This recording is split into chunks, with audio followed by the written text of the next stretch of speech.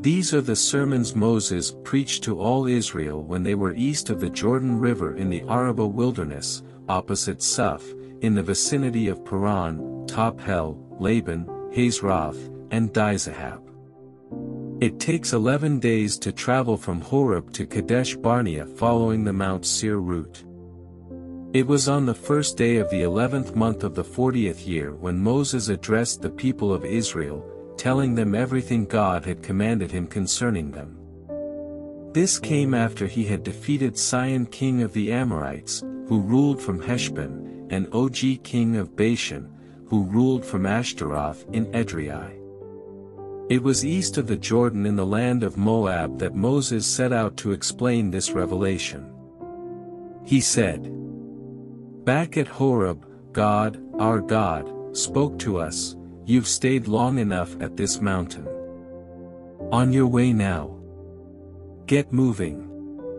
Head for the Amorite hills, wherever people are living in the Araba, the mountains, the foothills, the Negev, the seashore, the Canaanite country and the Lebanon all the way to the big river, the Euphrates. Look, I've given you this land. Now go in and take it. It's the land God promised to give your ancestors Abraham, Isaac, and Jacob and their children after them. At the time I told you, I can't do this, can't carry you all by myself. God, your God, has multiplied your numbers. Why, look at you, you rival the stars in the sky. And may God, the God of your fathers, keep it up and multiply you another 1,000 times, bless you just as he promised. But how can I carry, all by myself, your troubles and burdens and quarrels? So select some wise, understanding, and seasoned men from your tribes, and I will commission them as your leaders." You answered me, "Good. A good solution." So I went ahead and took the top men of your tribes, wise and seasoned, and made them your leaders, leaders of thousands, of hundreds, of fifties, and of tens, officials adequate for each of your tribes. At the same time I gave orders to your judges, listen carefully to complaints and accusations between your fellow Israelites. Judge fairly between each person and his fellow or foreigner. Don't play favorites, treat the little and the big alike, listen carefully to each. Don't be impressed by big names. This is God's judgment you're dealing with. Hard cases you can bring to me, I'll deal with them. I issued orders to you at that time regarding everything you would have to deal with. Then we set out from Horeb and headed for the Amorite hill country, going through that huge and frightening wilderness that you've had more than an eyeful of by now, all under the command of God, our God, and finally arrived at Kadesh Barnea. There I told you, you've made it to the Amorite hill country that God, our God, is giving us. Look, God, your God, has placed this land as a gift before you. Go ahead and take it now. God, the God of your fathers, promised it to you. Don't be afraid. Don't lose heart. But then you all came to me and said, "Let's send some men on ahead to scout out the land for us and bring back a report on the best route to take and the kinds of towns we can expect to find." That seemed like a good idea to me, so I picked 12 men, one from each tribe. They set out, climbing through the hills. They came to the Eshcol Valley and looked it over. They took samples of the produce of the land and brought them back to us, saying, "It's a good land that God, our God, is giving us." But then you weren't willing to go up. You rebelled against God, your God's plain word. You complained in your tents, "God hates us. He hauled us out of Egypt in order to dump us among the Amorites, a death sentence for sure. How can we go up? We're trapped in a dead end. Our brothers took all the wind out of our sails, telling us, the people are bigger and stronger than we are, their cities are huge, their defense is massive, we even saw Anakite giants there. I tried to relieve your fears, don't be terrified of them. God, your God, is leading the way, He's fighting for you. You saw with your own eyes what He did for you in Egypt, you saw what He did in the wilderness, how God, your God, carried you as a father carries his child, carried you the whole way until you arrived here. But now that you're here, you won't trust God, your God, this same God who goes ahead of you in your travels to scout out a place to pitch camp, a fire by night and a cloud by day to show you the way to go. When God heard what you said, He exploded in anger. He swore, not a single person of this evil generation is going to get so much as a look at the good land that I promised to give to your parents. Not one, except for Caleb son of Jephunneh. He'll see it. I'll give him and his descendants the land he walked on because he was all for following God, heart and soul. But I also got it. Because of you God's anger spilled over onto me. He said, you aren't getting in either. Your assistant, Joshua son of Nun, will go in. Build up his courage. He's the one who will claim the inheritance for Israel. And your babies of whom you said, they'll be grabbed for plunder, and all these little kids who right now don't even know right from wrong, they'll get in. I'll give it to them. Yes, they'll be the new owners. But not you. Turn around and head back into the wilderness following the route to the Red Sea. You spoke up, we've sinned against God. We'll go up and fight, following all the orders that God, our God, has commanded. You took your weapons and dressed for battle, you thought it would be so easy going into those hills. But God told me, tell them, don't do it, don't go up to fight, I'm not with you in this. Your enemies will waste you. I told you but you wouldn't listen. You rebelled at the plain word of God. You threw out your chests and strutted into the hills. And those Amorites, who had lived in those hills all their lives, swarmed all over you like a hive of bees, chasing you from Seir all the way to Hormah, a stinging defeat. You came back and wept in the presence of God, but He didn't pay a bit of attention to you, God didn't give you the time of day. You stayed there in Kadesh a long time, about as long as you had stayed there earlier. Then we turned around and went back into the wilderness following the route to the Red Sea, as God had instructed me. We worked our way in and around the hills of Seir for a long, long time. Then God said, you've been going around in circles in these hills long enough, go north. Command the people, you're about to cut through the land belonging to your relatives, the people of Esau who settled in Seir. They are terrified of you, but restrain yourselves. Don't try and start a fight. I am not giving you so much as a square inch of their land. I've already given all the hill country of Seir to Esau, he owns it all. Pay them up front for any food or water you get from them. God, your God, has blessed you in everything you have done. He has guarded you in your travels through this immense wilderness. For 40 years now, God, your God, has been right here with you. You haven't lacked one thing. So we detoured around our brothers, the people of Esau who live in Seir, avoiding the Arabah road that comes up from Elath and Ezion-Geber. Instead we used the road through the wilderness of Moab.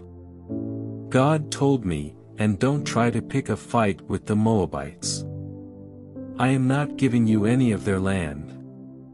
I've given ownership of Ar to the people of Lot.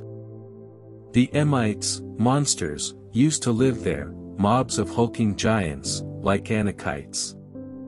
Along with the Anakites they were lumped in with the Rephates, ghosts, but in Moab they were called Emites. Horites also used to live in Seir, but the descendants of Esau took over and destroyed them, the same as Israel did in the land God gave them to possess. God said, "It's time now to cross the brook Zered." So we crossed the brook Zered. It took us 38 years to get from Kadesh Barnea to the brook Zered. That's how long it took for the entire generation of soldiers from the camp to die off, as God had sworn they would. God was relentless against them until the last one was gone from the camp. When the last of these soldiers had died, God said to me, "This is the day you cut across the territory of Moab, at Ar. When you approach the people of Ammon, don't try and pick a fight with them because I'm not giving you any of the land of the people of Ammon for yourselves, I've already given it to the people of Lot. It is also considered to have once been the land of the Rephates. Rephates lived there long ago. The Ammonites called them Zamzamites, barbarians, huge mobs of them, giants like the Anakites. God destroyed them and the Ammonites moved in and took over. It was the same with the people of Esau who live in Seir. God got rid of the Horites who lived there earlier and they moved in and took over, as you can see. Regarding the Avites who lived in villages as far as Gaza, the Caphtorites who came from Caphtor, Crete, wiped them out and moved in. On your feet now. Get started. Cross the brook Arnon. Look, here's Sihon the Amorite king of Heshbon and his land. I'm handing it over to you, it's all yours. Go ahead, take it. Go to war with him.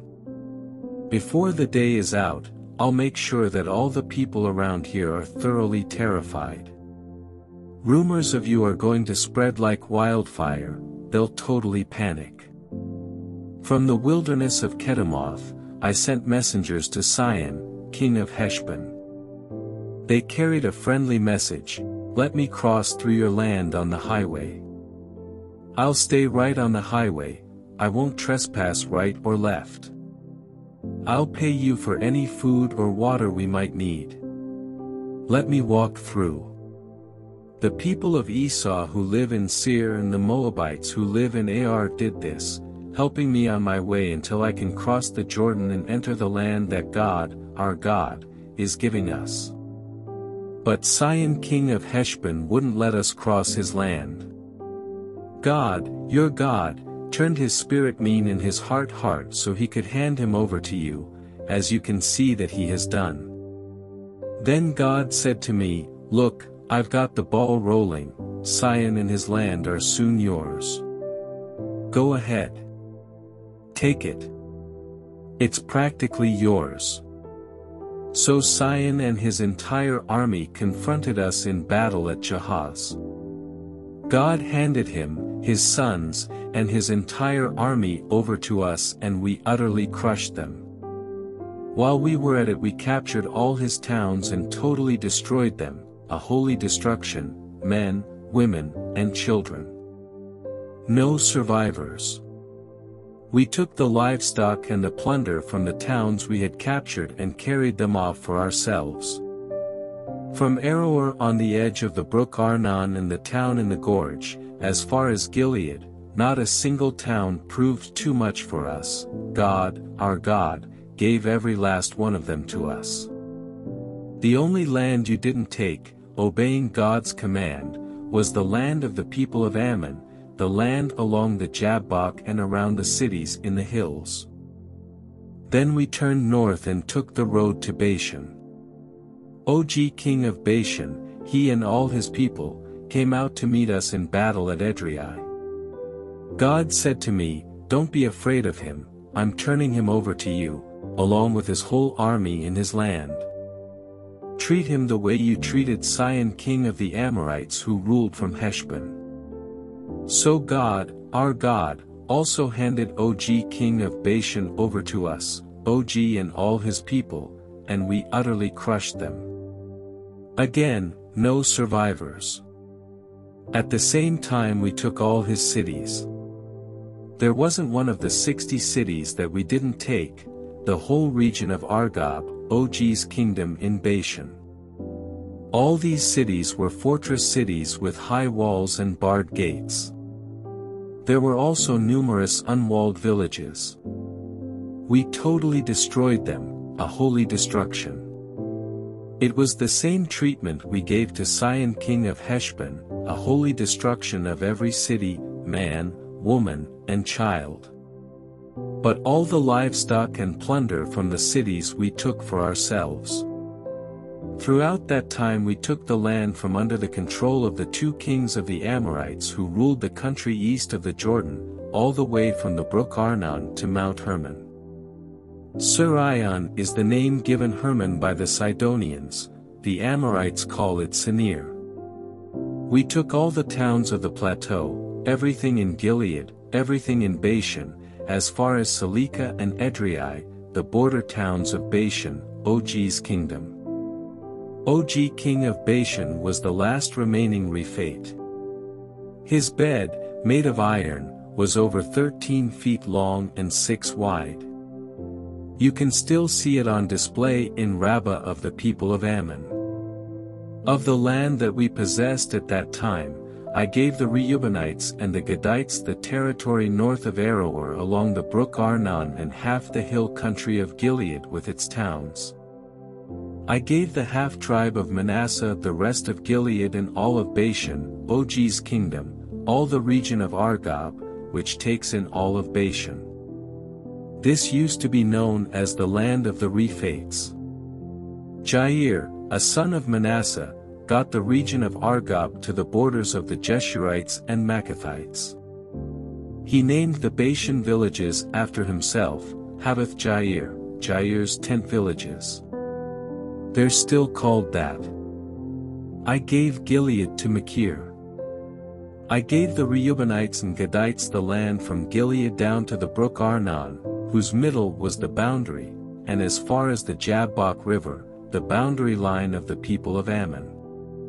The western boundary was the Jordan River in the Arabah all the way from the Kinnereth, the Sea of Galilee, to the Sea of the Arabah, the Salt Sea or Dead Sea, at the base of the slopes of Mount Pisgah on the east. I commanded you at that time, God, your God, has given you this land to possess. Your men, fit and armed for the fight, are to cross the river in advance of their brothers, the people of Israel.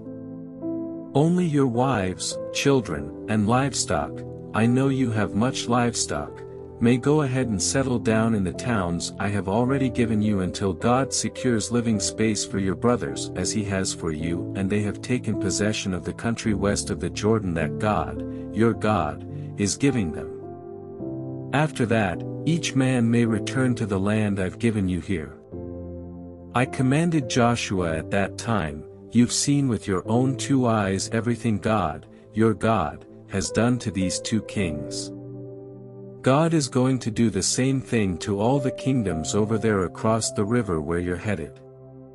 Don't be afraid of them. God, your God, he's fighting for you. At that same time, I begged God, God, my master, you let me in on the beginnings, you let me see your greatness, you let me see your might. What God in heaven or earth can do anything like what you've done?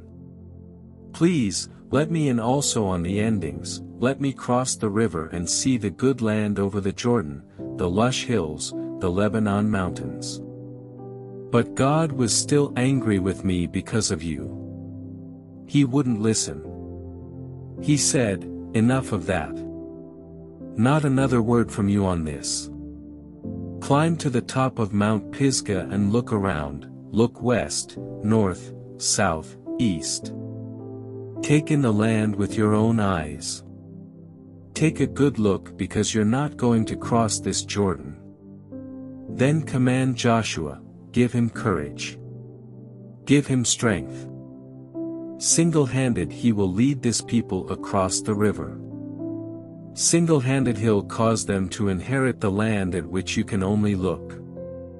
That's why we have stayed in this valley near Beth Peor. Now listen, Israel, listen carefully to the rules and regulations that I am teaching you to follow so that you may live and enter and take possession of the land that God, the God of your fathers, is giving to you. Don't add a word to what I command you, and don't remove a word from it. Keep the commands of God, your God, that I am commanding you. You saw with your own eyes what God did at Baal Peor, how God destroyed from among you every man who joined in the Baal Peor orgies. But you, the ones who held tight to God, your God, are alive and well, every one of you, today.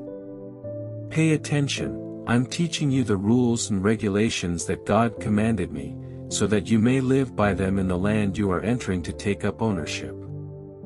Keep them. Practice them. You'll become wise and understanding. When people hear and see what's going on, they'll say, "What a great nation. So wise, so understanding. We've never seen anything like it." Yes. What other great nation has gods that are intimate with them the way God, our God, is with us, always ready to listen to us? And what other great nation has rules and regulations as good and fair as this revelation that I'm setting before you today? Just make sure you stay alert. Keep close watch over yourselves. Don't forget anything of what you've seen. Don't let your heart wander off. Stay vigilant as long as you live. Teach what you've seen and heard to your children and grandchildren.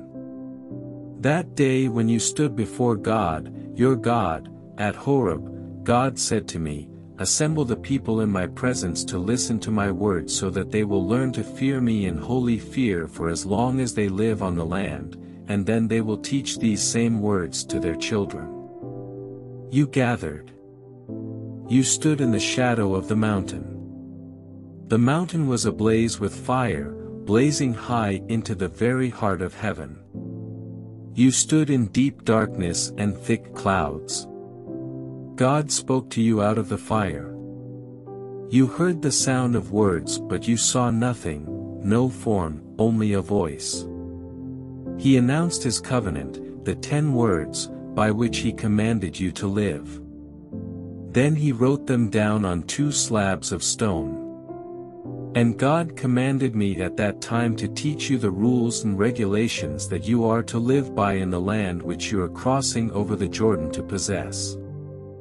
You saw no form on the day God spoke to you at Horeb from out of the fire. Remember that. Carefully guard yourselves so that you don't turn corrupt and make a form, carving a figure that looks male or female, or looks like a prowling animal or a flying bird or a slithering snake or a fish in a stream. And also carefully guard yourselves so that you don't look up into the skies and see the sun and moon and stars, all the constellations of the skies, and be seduced into worshipping and serving them.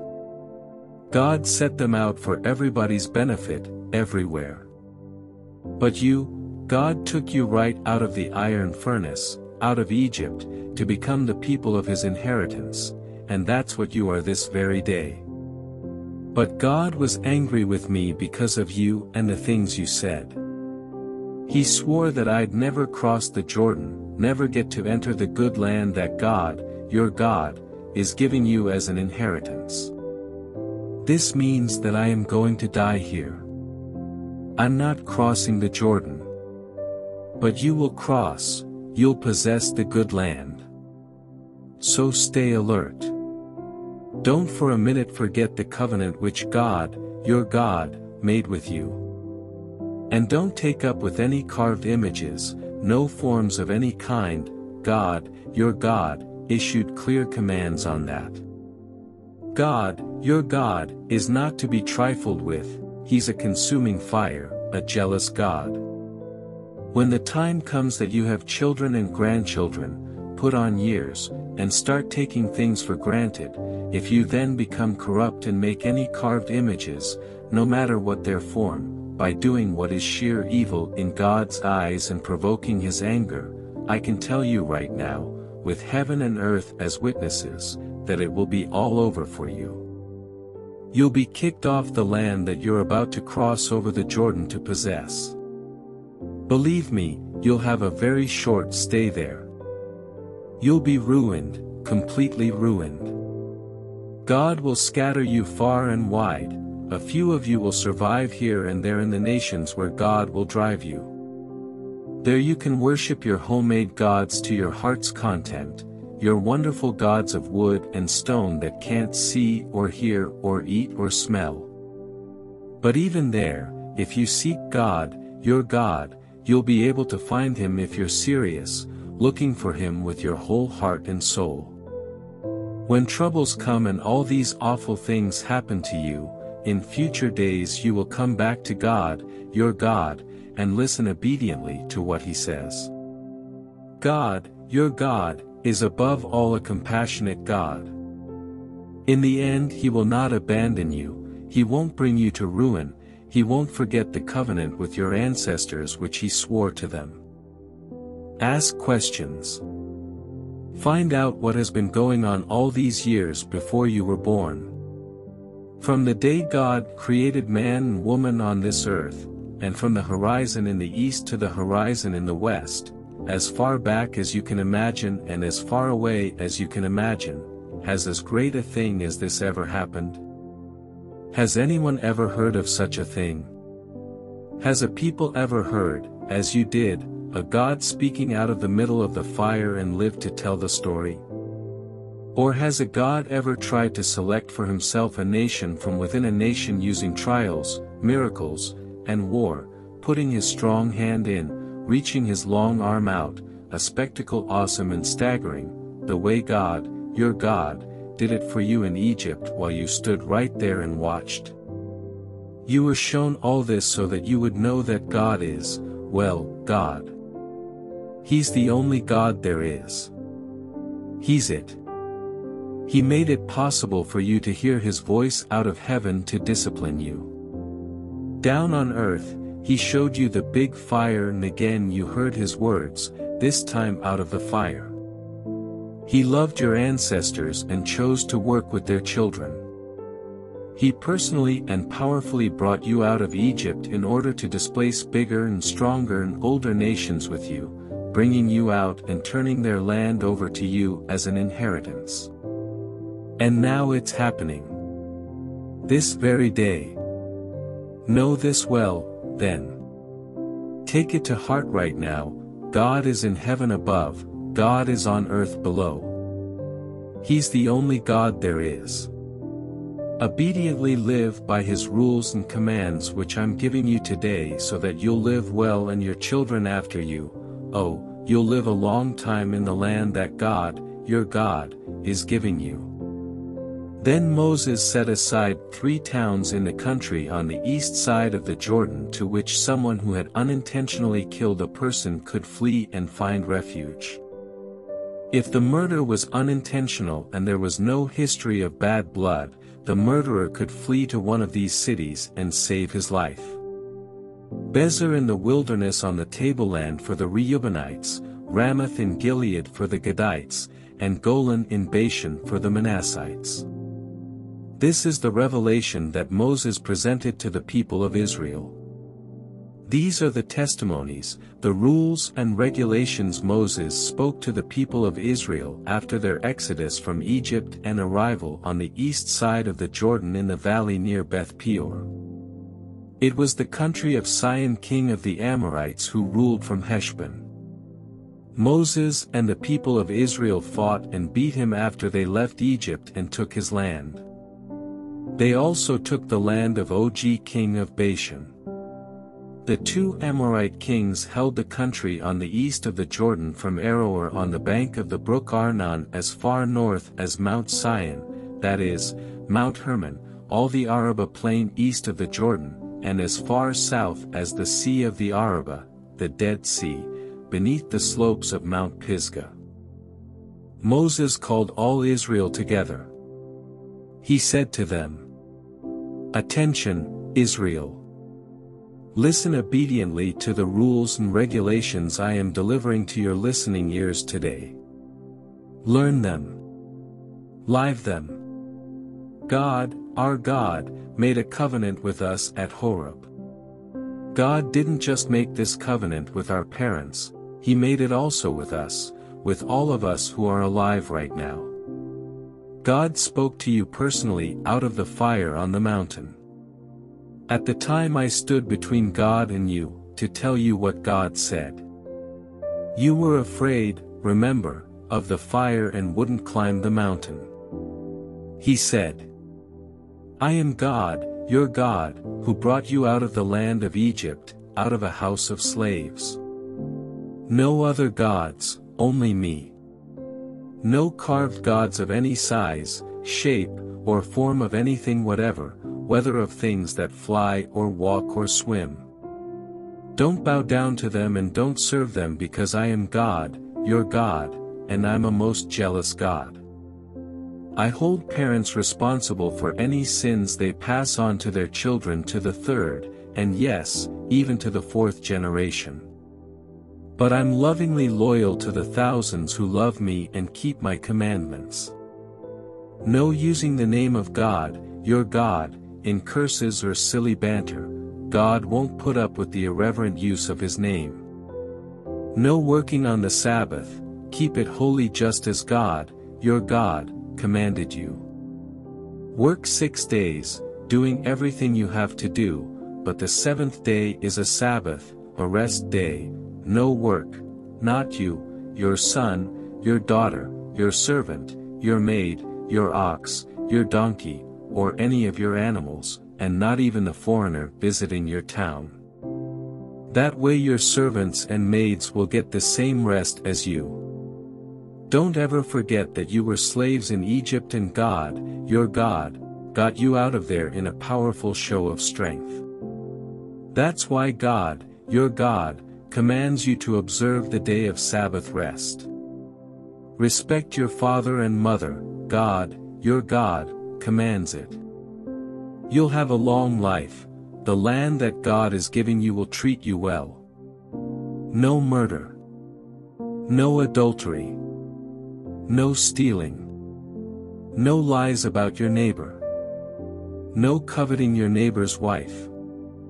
And no lusting for his house, field, servant, maid, ox, or donkey either, nothing that belongs to your neighbor. These are the words that God spoke to the whole congregation at the mountain. He spoke in a tremendous voice from the fire and cloud and dark mist. And that was it. No more words. Then He wrote them on 2 slabs of stone and gave them to me. As it turned out, when you heard the voice out of that dark cloud and saw the mountain on fire, you approached me, all the heads of your tribes and your leaders, and said, Our God has revealed to us His glory and greatness. We've heard Him speak from the fire today. We've seen that God can speak to humans and they can still live. But why risk it further? This huge fire will devour us if we stay around any longer. If we hear God's voice anymore, we'll die for sure. Has anyone ever known of anyone who has heard the voice of God the way we have and lived to tell the story? From now on, you go and listen to what God, our God, says and then tell us what God tells you. We'll listen and we'll do it. God heard what you said to me and told me, I've heard what the people said to you. They're right, good and true words. What I wouldn't give if they'd always feel this way, continuing to revere me and always keep all my commands, they'd have a good life forever, they and their children. Go ahead and tell them to go home to their tents. But you stay here with me so I can tell you every commandment and all the rules and regulations that you must teach them so they'll know how to live in the land that I'm giving them as their own. So be very careful to act exactly as God commands you. Don't veer off to the right or the left. Walk straight down the road God commands so that you'll have a good life and live a long time in the land that you're about to possess.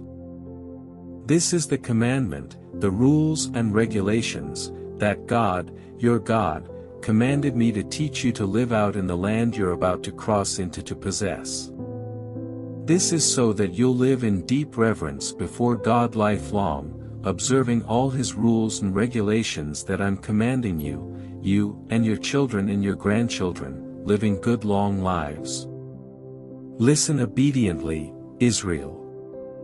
Do what you're told so that you'll have a good life, a life of abundance and bounty, just as God promised, in a land abounding in milk and honey. Attention, Israel. God, our God. God the one and only.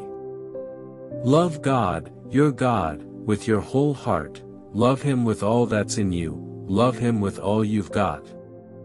Write these commandments that I've given you today on your hearts. Get them inside of you and then get them inside your children. Talk about them wherever you are, sitting at home or walking in the street. Talk about them from the time you get up in the morning to when you fall into bed at night. Tie them on your hands and foreheads as a reminder. Inscribe them on the doorposts of your homes and on your city gates. When God, your God, ushers you into the land He promised through your ancestors Abraham, Isaac, and Jacob to give you, you're going to walk into large, bustling cities you didn't build, well-furnished houses you didn't buy, come upon wells you didn't dig, vineyards and olive orchards you didn't plant. When you take it all in and settle down, pleased and content, make sure you don't forget how you got there. God brought you out of slavery in Egypt. Deeply respect God, your God. Serve and worship Him exclusively. Back up your promises with His name only. Don't fool around with other gods, the gods of your neighbors, because God, your God, who is alive among you is a jealous God. Don't provoke Him, igniting His hot anger that would burn you right off the face of the earth. Don't push God, your God, to the wall as you did that day at Massa, the testing place. Carefully keep the commands of God, your God, all the requirements and regulations He gave you. Do what is right, do what is good in God's sight so you'll live a good life and be able to march in and take this pleasant land that God so solemnly promised through your ancestors, throwing out your enemies left and right, exactly as God said. The next time your child asks you, what do these requirements and regulations and rules that God, our God, has commanded mean, tell your child, we were slaves to Pharaoh in Egypt and God powerfully intervened and got us out of that country. We stood there and watched as God delivered miracle signs, great wonders, and evil visitations on Egypt, on Pharaoh and his household. He pulled us out of there so He could bring us here and give us the land He so solemnly promised to our ancestors. That's why God commanded us to follow all these rules, so that we would live reverently before God, our God, as He gives us this good life, keeping us alive for a long time to come. It will be a set right and put together life for us if we make sure that we do this entire commandment in the presence of God, our God, just as He commanded us to do. When God, your God, brings you into the country that you are about to enter and take over, He will clear out the superpowers that were there before you, the Hittite, the Girgashite, the Amorite, the Canaanite, the Perizzite, the Hivite, and the Jebusite. Those 7 nations are all bigger and stronger than you are. God, your God, will turn them over to you and you will conquer them.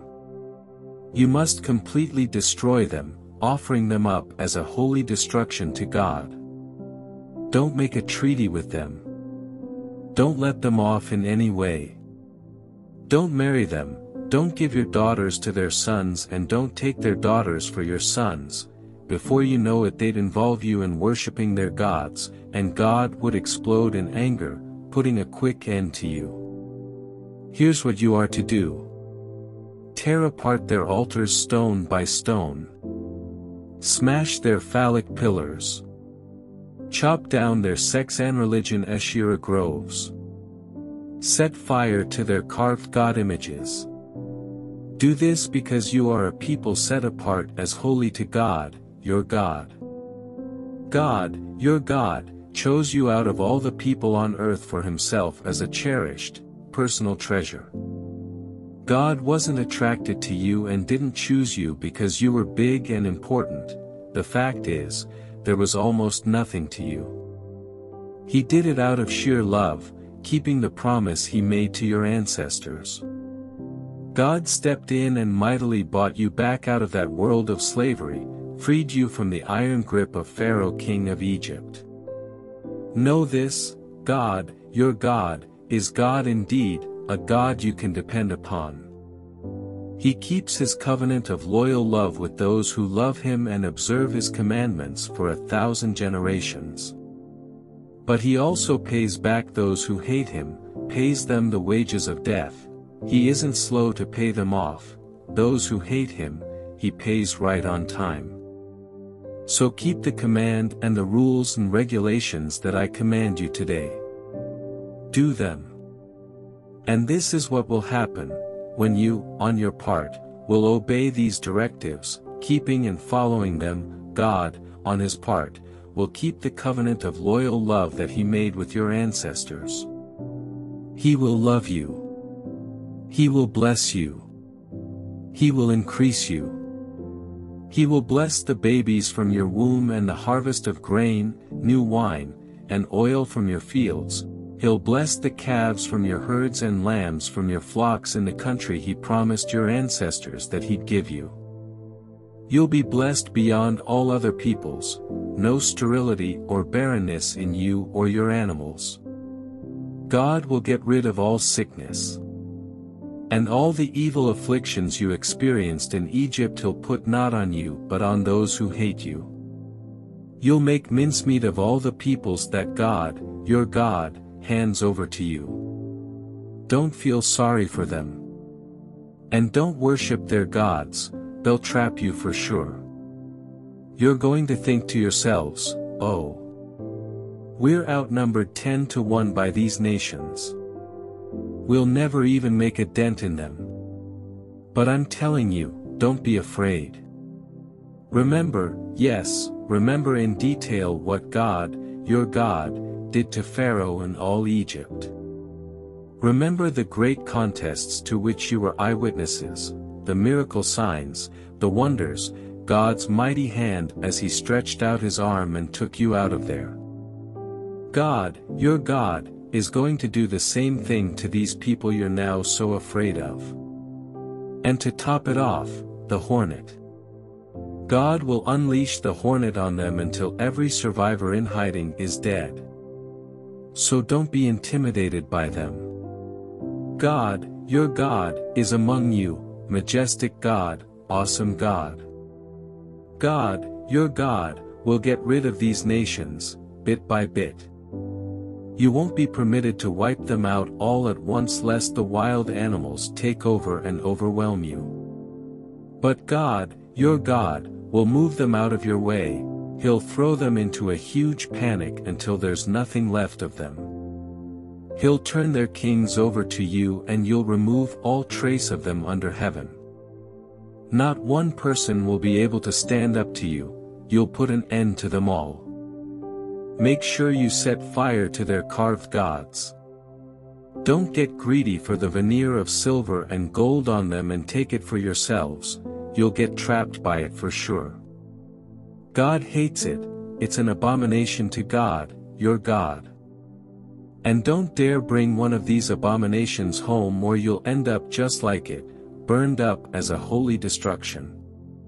No, it is forbidden. Hate it. Abominate it. Destroy it and preserve God's holiness. Keep and live out the entire commandment that I'm commanding you today so that you'll live and prosper and enter and own the land that God promised to your ancestors. Remember every road that God led you on for those 40 years in the wilderness, pushing you to your limits, testing you so that He would know what you were made of, whether you would keep His commandments or not. He put you through hard times. He made you go hungry. Then He fed you with manna, something neither you nor your parents knew anything about, so you would learn that men and women don't live by bread only, we live by every word that comes from God's mouth.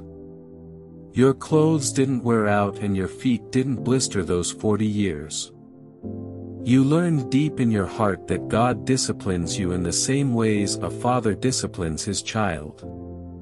So it's paramount that you keep the commandments of God, your God, walk down the roads He shows you and reverently respect Him. God is about to bring you into a good land, a land with brooks and rivers, springs and lakes, streams out of the hills and through the valleys. It's a land of wheat and barley, of vines and figs and pomegranates, of olives, oil, and honey. It's land where you'll never go hungry, always food on the table and a roof over your head.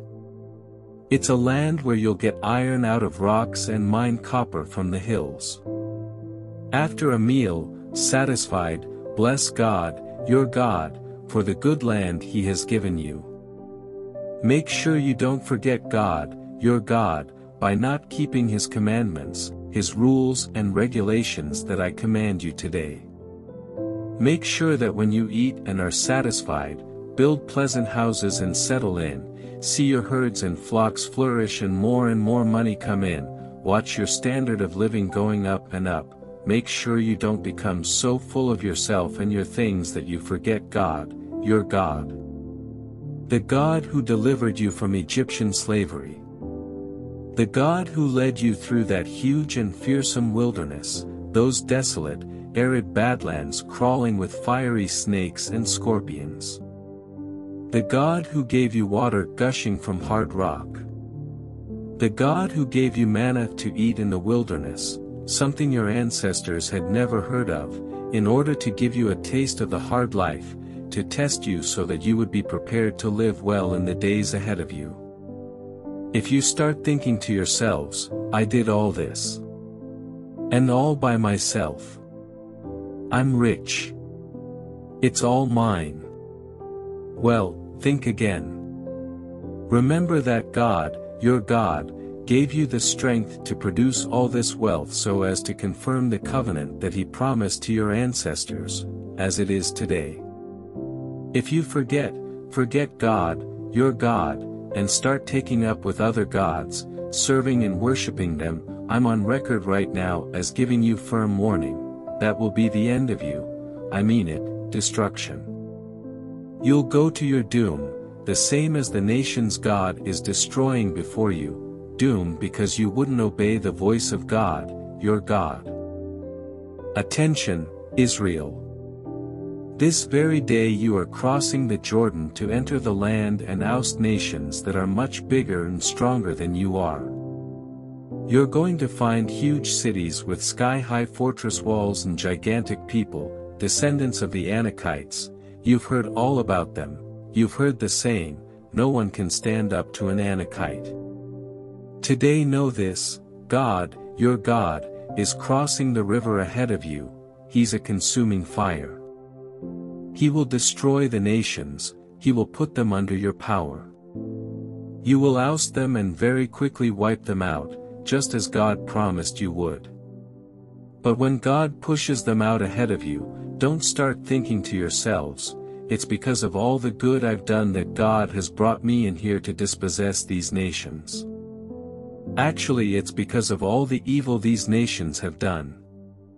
No, it's nothing good that you've done, no record for decency that you've built up, that got you here.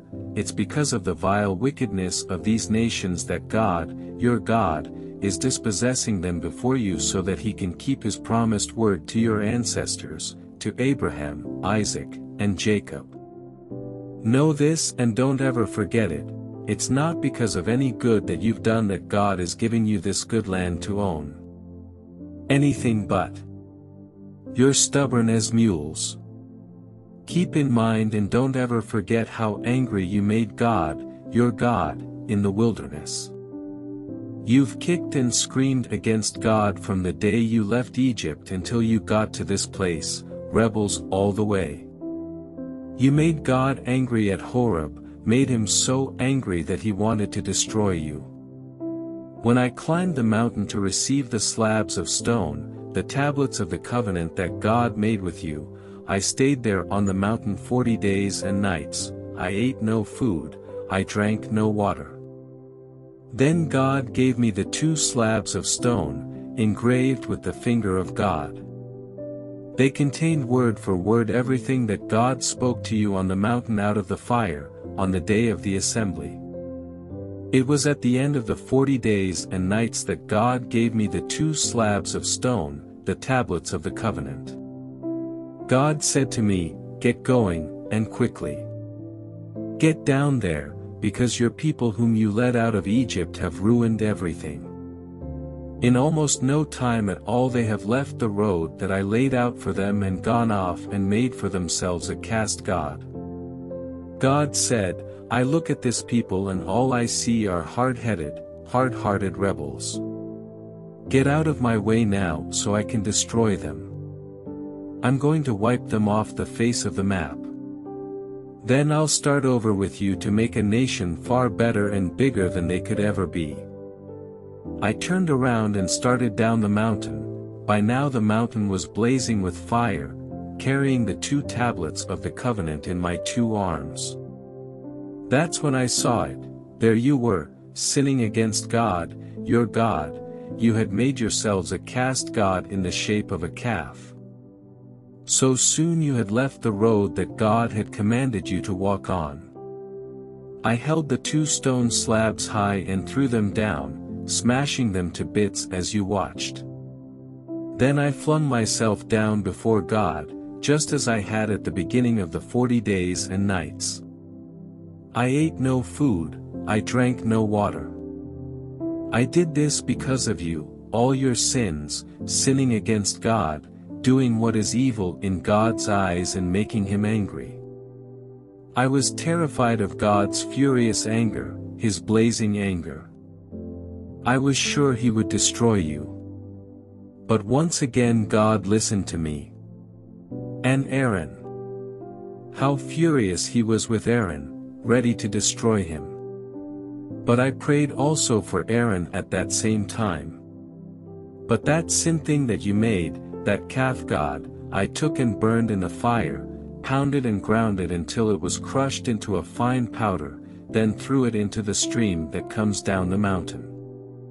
And then there was Camp Tabra, Blaze, Massa, Testing Place, and Camp Kibroth Hatavava, Graves of the Craving, more occasions when you made God furious with you. The most recent was when God sent you out from Kadesh Barnea, ordering you, "Go. Possess the land that I'm giving you." And what did you do? You rebelled. Rebelled against the clear orders of God, your God. Refused to trust him. Wouldn't obey him. You've been rebels against God from the first day I knew you. When I was on my face, stretched out before God those 40 days and nights after God said he would destroy you, I prayed to God for you, my master, God, don't destroy your people, your inheritance whom, in your immense generosity, you redeemed, using your enormous strength to get them out of Egypt. Remember your servants Abraham, Isaac, and Jacob. Don't make too much of the stubbornness of this people, their evil and their sin, lest the Egyptians from whom you rescued them say, "God couldn't do it, he got tired and wasn't able to take them to the land he promised them." He ended up hating them and dumped them in the wilderness to die. They are your people still, your inheritance whom you powerfully and sovereignly rescued. God responded.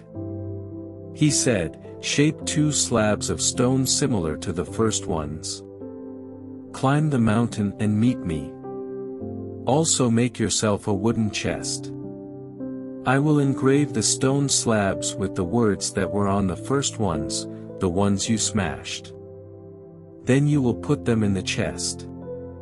So I made a chest out of acacia wood, shaped 2 slabs of stone, just like the first ones, and climbed the mountain with the 2 slabs in my arms.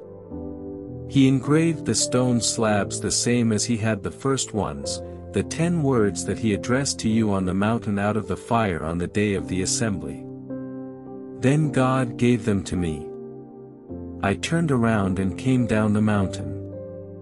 I put the stone slabs in the chest that I made, and they've been there ever since, just as God commanded me. The people of Israel went from the wells of the Jochenites to Mosera. Aaron died there and was buried. His son Eleazar succeeded him as priest. From there they went to Gudgoda, and then to Jotbatha, a land of streams of water.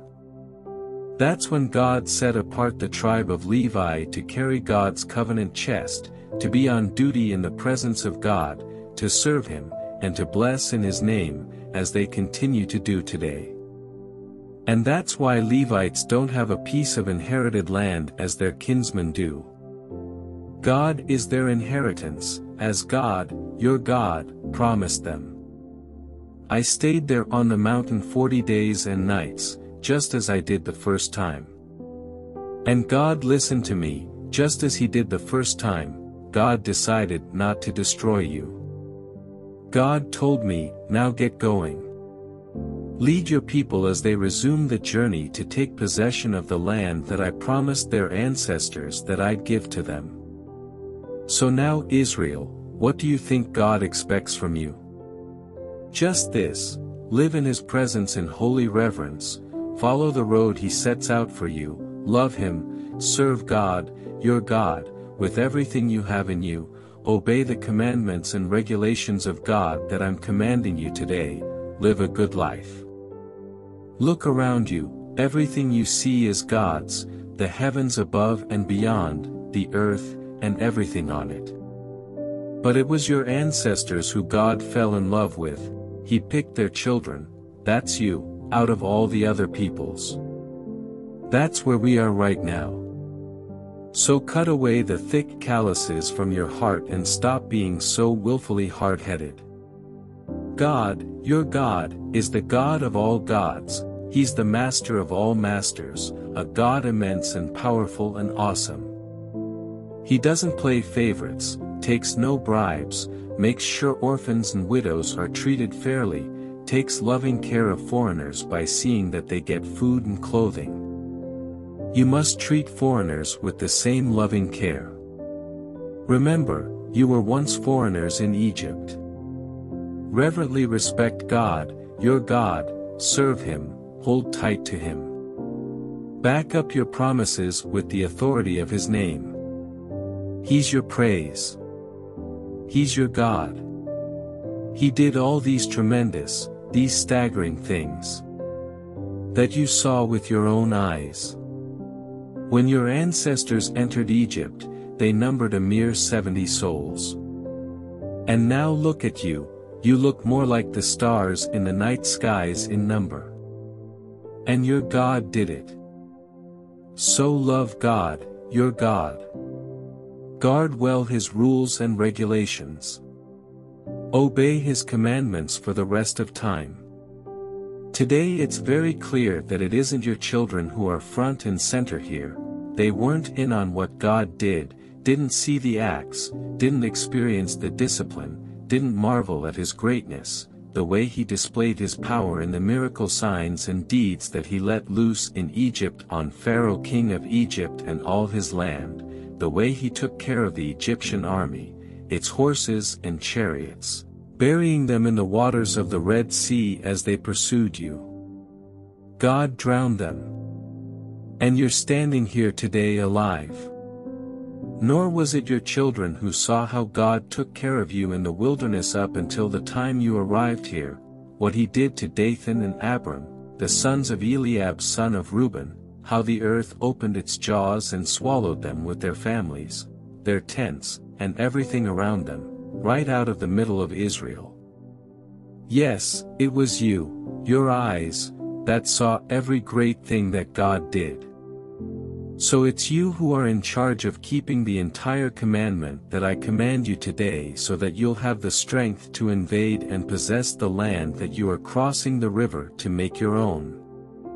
Your obedience will give you a long life on the soil that God promised to give your ancestors and their children, a land flowing with milk and honey. The land you are entering to take up ownership isn't like Egypt, the land you left, where you had to plant your own seed and water it yourselves as in a vegetable garden. But the land you are about to cross the river and take for your own is a land of mountains and valleys. It drinks water that rains from the sky. It's a land that God, your God, personally tends. He's the gardener. He alone keeps his eye on it all year long. From now on, if you listen obediently to the commandments that I am commanding you today, love God, your God, and serve him with everything you have within you, he'll take charge of sending the rain at the right time, both autumn and spring rains, so that you'll be able to harvest your grain, your grapes, your olives. He'll make sure there's plenty of grass for your animals. You'll have plenty to eat. But be vigilant, lest you be seduced away and end up serving and worshipping other gods and God erupts in anger and shuts down heaven so there's no rain and nothing grows in the fields, and in no time at all you're starved out, not a trace of you left on the good land that God is giving you. Place these words on your hearts. Get them deep inside you. Tie them on your hands and foreheads as a reminder. Teach them to your children. Talk about them wherever you are, sitting at home or walking in the street. Talk about them from the time you get up in the morning until you fall into bed at night. Inscribe them on the doorposts and gates of your cities so that you'll live a long time, and your children with you, on the soil that God promised to give your ancestors for as long as there is a sky over the earth. That's right. If you diligently keep all this commandment that I command you to obey, love God, your God, do what he tells you, stick close to him, God on his part will drive out all these nations that stand in your way. Yes, he'll drive out nations much bigger and stronger than you. Every square inch on which you place your foot will be yours. Your borders will stretch from the wilderness to the mountains of Lebanon, from the Euphrates River to the Mediterranean Sea. No one will be able to stand in your way. Everywhere you go, God-sent fear and trembling will precede you, just as he promised. I've brought you today to the crossroads of blessing and curse. The blessing, if you listen obediently to the commandments of God, your God, which I command you today. The curse, if you don't pay attention to the commandments of God, your God, but leave the road that I command you today, following other gods of which you know nothing. Here's what comes next. When God, your God, brings you into the land you are going into to make your own, you are to give out the blessing from Mount Gerizim and the curse from Mount Ebal. After you cross the Jordan River, follow the road to the west through Canaanite settlements in the valley near Gilgal and the oaks of Moor. You are crossing the Jordan River to invade and take the land that God, your God, is giving you. Be vigilant. Observe all the regulations and rules I am setting before you today. These are the rules and regulations that you must diligently observe for as long as you live in this country that God, the God of your fathers, has given you to possess. Ruthlessly demolish all the sacred shrines where the nations that you're driving out worship their gods, wherever you find them, on hills and mountains or in groves of green trees. Tear apart their altars. Smash their phallic pillars. Burn their sex and religion Asherah shrines. Break up their carved gods. Obliterate the names of those god sites. Stay clear of those places, don't let what went on there contaminate the worship of God, your God. Instead find the site that God, your God, will choose and mark it with his name as a common center for all the tribes of Israel. Assemble there. Bring to that place your absolution offerings and sacrifices, your tithes and tribute offerings, your vow offerings, your freewill offerings, and the firstborn of your herds and flocks. Feast there in the presence of God, your God. Celebrate everything that you and your families have accomplished under the blessing of God, your God. Don't continue doing things the way we're doing them at present, each of us doing as we wish. Until now you haven't arrived at the goal, the resting place, the inheritance that God, your God, is giving you. But the minute you cross the Jordan River and settle into the land God, your God, is enabling you to inherit, He'll give you rest from all your surrounding enemies. You'll be able to settle down and live in safety. From then on, at the place that God, your God, chooses to mark with his name as the place where you can meet him, bring everything that I command you, your absolution offerings and sacrifices, tithes and tribute offerings, and the best of your vow offerings that you vow to God. Celebrate there in the presence of God, your God, you and your sons and daughters, your servants and maids, including the Levite living in your neighborhood, because he has no place of his own in your inheritance. Be extra careful, don't offer your absolution offerings just any place that strikes your fancy. Offer your absolution offerings only in the place that God chooses in one of your tribal regions. There and only there are you to bring all that I command you. It's permissible to slaughter your non-sacrificial animals like gazelle and deer in your towns and eat all you want from them with the blessing of God, your God. Both the ritually clean and unclean may eat. But you may not eat the blood. Pour the blood out on the ground like water. Nor may you eat there the tithe of your grain, new wine, or olive oil, nor the firstborn of your herds and flocks, nor any of the vow offerings that you vow, nor your freewill offerings and tribute offerings. All these you must eat in the presence of God, your God, in the place God, your God, chooses, you, your son and daughter, your servant and maid, and the Levite who lives in your neighborhood. You are to celebrate in the presence of God, your God, all the things you've been able to accomplish. And make sure that for as long as you live on your land you never neglect the Levite. When God, your God, expands your territory as he promised he would do, and you say, I'm hungry for meat, because you happen to be craving meat at the time, go ahead and eat as much meat as you want. If you're too far away from the place that God, your God, has marked with his name, it's all right to slaughter animals from your herds and flocks that God has given you, as I've commanded you. In your own towns you may eat as much of them as you want. Just as the non-sacrificial animals like the gazelle and deer are eaten, you may eat them, the ritually unclean and clean may eat them at the same table. Only this, absolutely no blood. Don't eat the blood. Blood is life, don't eat the life with the meat. Don't eat it, pour it out on the ground like water. Don't eat it, then you'll have a good life, you and your children after you. By all means, do the right thing in God's eyes.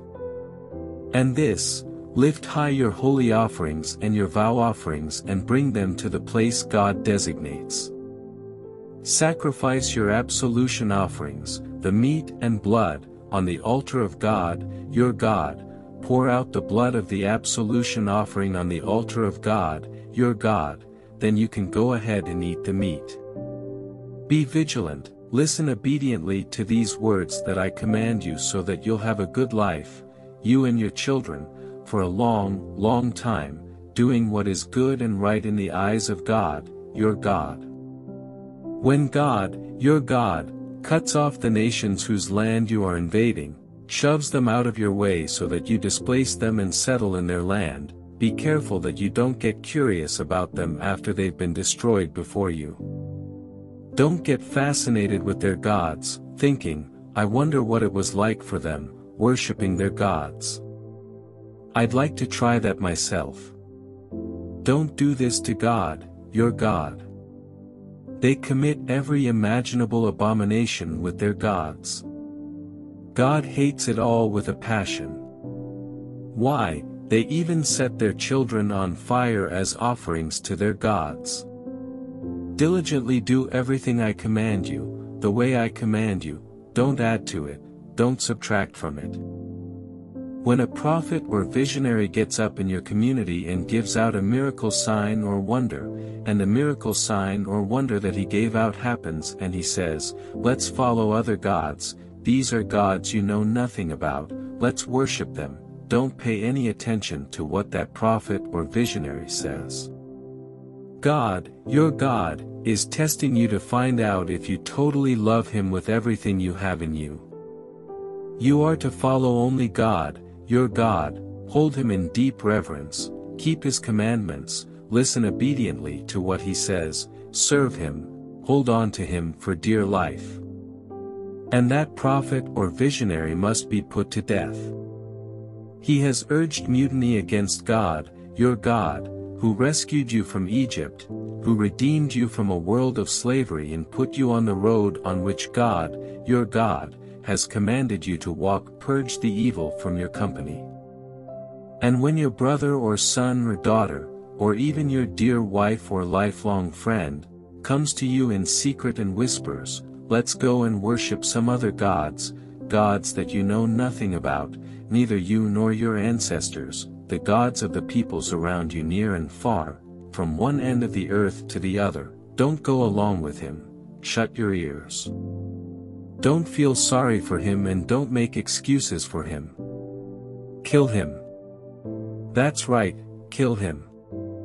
You throw the first stone. Take action at once and swiftly with everybody in the community getting in on it at the end. Stone him with stones so that he dies. He tried to turn you traitor against God, your God, the one who got you out of Egypt and the world of slavery. Every man, woman, and child in Israel will hear what's been done and be in awe. No one will dare to do an evil thing like this again. When word comes in from one of your cities that God, your God, is giving you to live in, reporting that evil men have gotten together with some of the citizens of the city and have broken away, saying, let's go and worship other gods, gods you know nothing about, then you must conduct a careful examination. Ask questions, investigate. If it turns out that the report is true and this abomination did in fact take place in your community, you must execute the citizens of that town. Kill them, setting that city apart for holy destruction, the city and everything in it including its animals.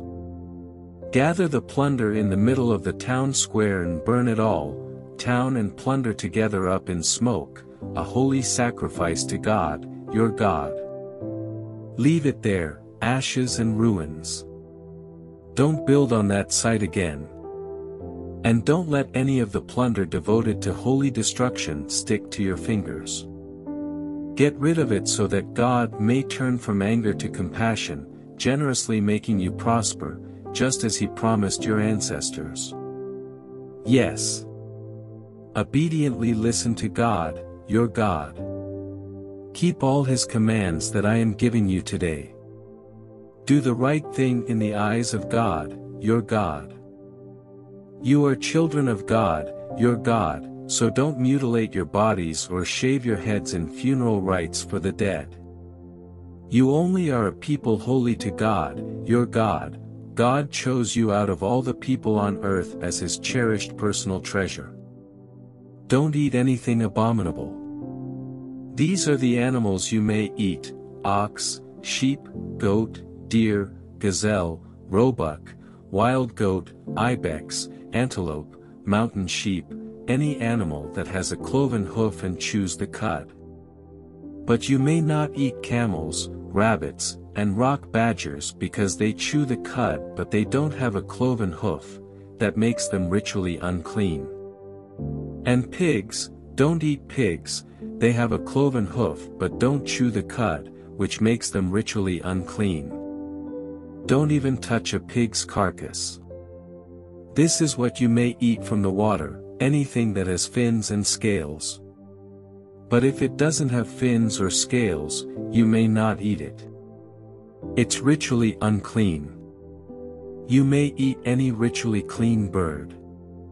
These are the exceptions, so don't eat these: eagle, vulture, black vulture, kite, falcon, the buzzard family, the raven family, ostrich, nighthawk, the hawk family, little owl, great owl, white owl, pelican, osprey, cormorant, stork, the heron family, hoopoe, bat.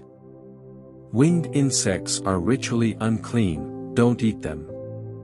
But ritually clean winged creatures are permitted. Because you are a people holy to God, your God, don't eat anything that you find dead. You can, though, give it to a foreigner in your neighborhood for a meal or sell it to a foreigner. Don't boil a kid in its mother's milk. Make an offering of 10%, a tithe, of all the produce which grows in your fields year after year. Bring this into the presence of God, your God, at the place he designates for worship, and there eat the tithe from your grain, wine, and oil and the firstborn from your herds and flocks.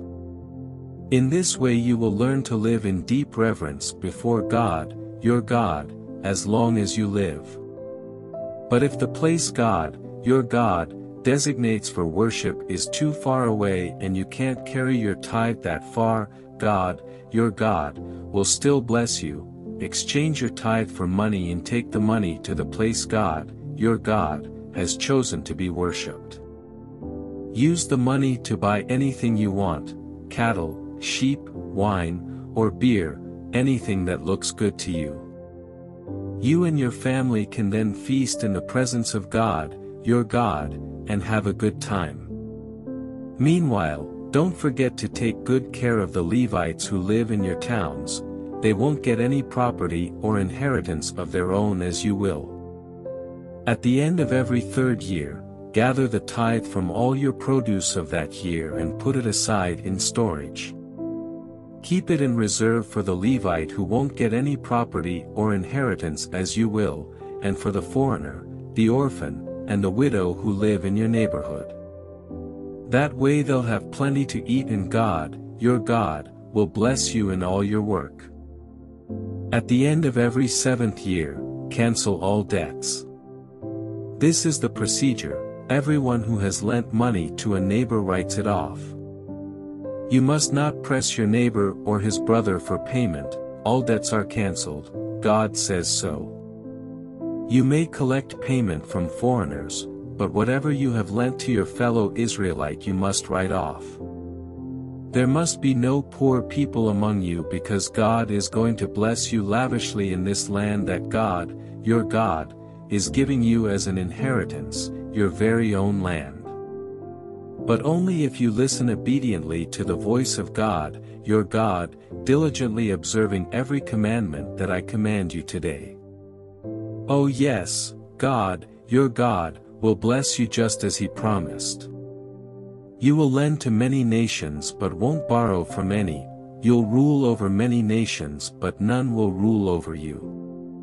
When you happen on someone who's in trouble or needs help among your people with whom you live in this land that God, your God, is giving you, don't look the other way pretending you don't see him. Don't keep a tight grip on your purse. No. Look at him, open your purse, lend whatever and as much as he needs. Don't count the cost. Don't listen to that selfish voice saying, "It's almost the seventh year, the year of all debts are canceled," and turn aside and leave your needy neighbor in the lurch, refusing to help him. He'll call God's attention to you and your blatant sin. Give freely and spontaneously. Don't have a stingy heart. The way you handle matters like this triggers God, your God's, blessing in everything you do, all your work and ventures. There are always going to be poor and needy people among you. So I command you, always be generous, open purse and hands, give to your neighbors in trouble, your poor and hurting neighbors. If a Hebrew man or Hebrew woman was sold to you and has served you for 6 years, in the 7th year you must set him or her free, released into a free life. And when you set them free, don't send them off empty-handed. Provide them with some animals, plenty of bread and wine and oil. Load them with provisions from all the blessings with which God, your God, has blessed you. Don't for a minute forget that you were once slaves in Egypt and God, your God, redeemed you from that slave world. For that reason, this day I command you to do this.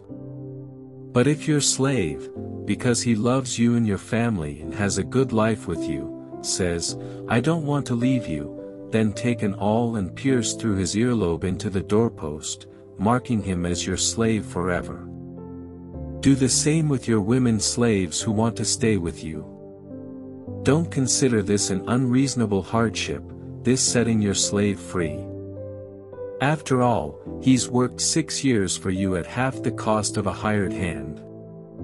Believe me, God, your God, will bless you in everything you do. Set apart to God, your God, all the firstborn males in your herds and flocks. Don't use the firstborn from your herds as work animals, don't shear the firstborn from your flocks. These are for you to eat every year, you and your family, in the presence of God, your God, at the place that God designates for worship. If the animal is defective, lame, say, or blind, anything wrong with it, don't slaughter it as a sacrifice to God, your God. Stay at home and eat it there. Both the ritually clean and unclean may eat it, the same as with a gazelle or a deer. Only you must not eat its blood. Pour the blood out on the ground like water. Observe the month of Abib by celebrating the Passover to God, your God. It was in the month of Abib that God, your God, delivered you by night from Egypt. Offer the Passover sacrifice to God, your God, at the place God chooses to be worshipped by establishing his name there. Don't eat yeast bread with it, for 7 days eat it with unraised bread, hard times bread, because you left Egypt in a hurry. That bread will keep the memory fresh of how you left Egypt for as long as you live. There is to be no sign of yeast anywhere for 7 days. And don't let any of the meat that you sacrifice in the evening be left over until morning. Don't sacrifice the Passover in any of the towns that God, your God, gives you other than the one God, your God, designates for worship. There and there only you will offer the Passover sacrifice at evening as the sun goes down, marking the time that you left Egypt. Boil and eat it at the place designated by God, your God. Then, at daybreak, turn around and go home. Eat unraised bread for 6 days. Set aside the 7th day as a holiday, don't do any work. Starting from the day you put the sickle to the ripe grain, count out 7 weeks. Celebrate the Feast of Weeks to God, your God, by bringing your free will offering. Give as generously as God, your God, has blessed you. Rejoice in the presence of God, your God, you, your son, your daughter, your servant, your maid, the Levite who lives in your neighborhood, the foreigner, the orphan and widow among you. Rejoice at the place God, your God, will set aside to be worshipped. Don't forget that you were once a slave in Egypt. So be diligent in observing these regulations. Observe the Feast of Booths for 7 days when you gather the harvest from your threshing floor and your wine vat. Rejoice at your festival, you, your son, your daughter, your servant, your maid, the Levite, the foreigner, and the orphans and widows who live in your neighborhood. Celebrate the feast to God, your God, for 7 days at the place God designates. God, your God, has been blessing you in your harvest and in all your work, so make a day of it, really celebrate. All your men must appear before God, your God, 3 times each year at the place he designates, at the Feast of Unraised Bread, Passover, at the Feast of Weeks, and at the Feast of Booths. No one is to show up in the presence of God empty-handed. Each man must bring as much as he can manage, giving generously in response to the blessings of God, your God. Appoint judges and officers, organized by tribes, in all the towns that God, your God, is giving you. They are to judge the people fairly and honestly. Don't twist the law. Don't play favorites. Don't take a bribe blinds even a wise person, it undermines the intentions of the best of people. The right. Pursue only what's right. It's the only way you can really live and possess the land that God, your God, is giving you. Don't plant fertility Asherah trees alongside the altar of God, your God, that you build. Don't set up phallic sex pillars, God, your God, hates them. And don't sacrifice to God, your God, an ox or sheep that is defective or has anything at all wrong with it.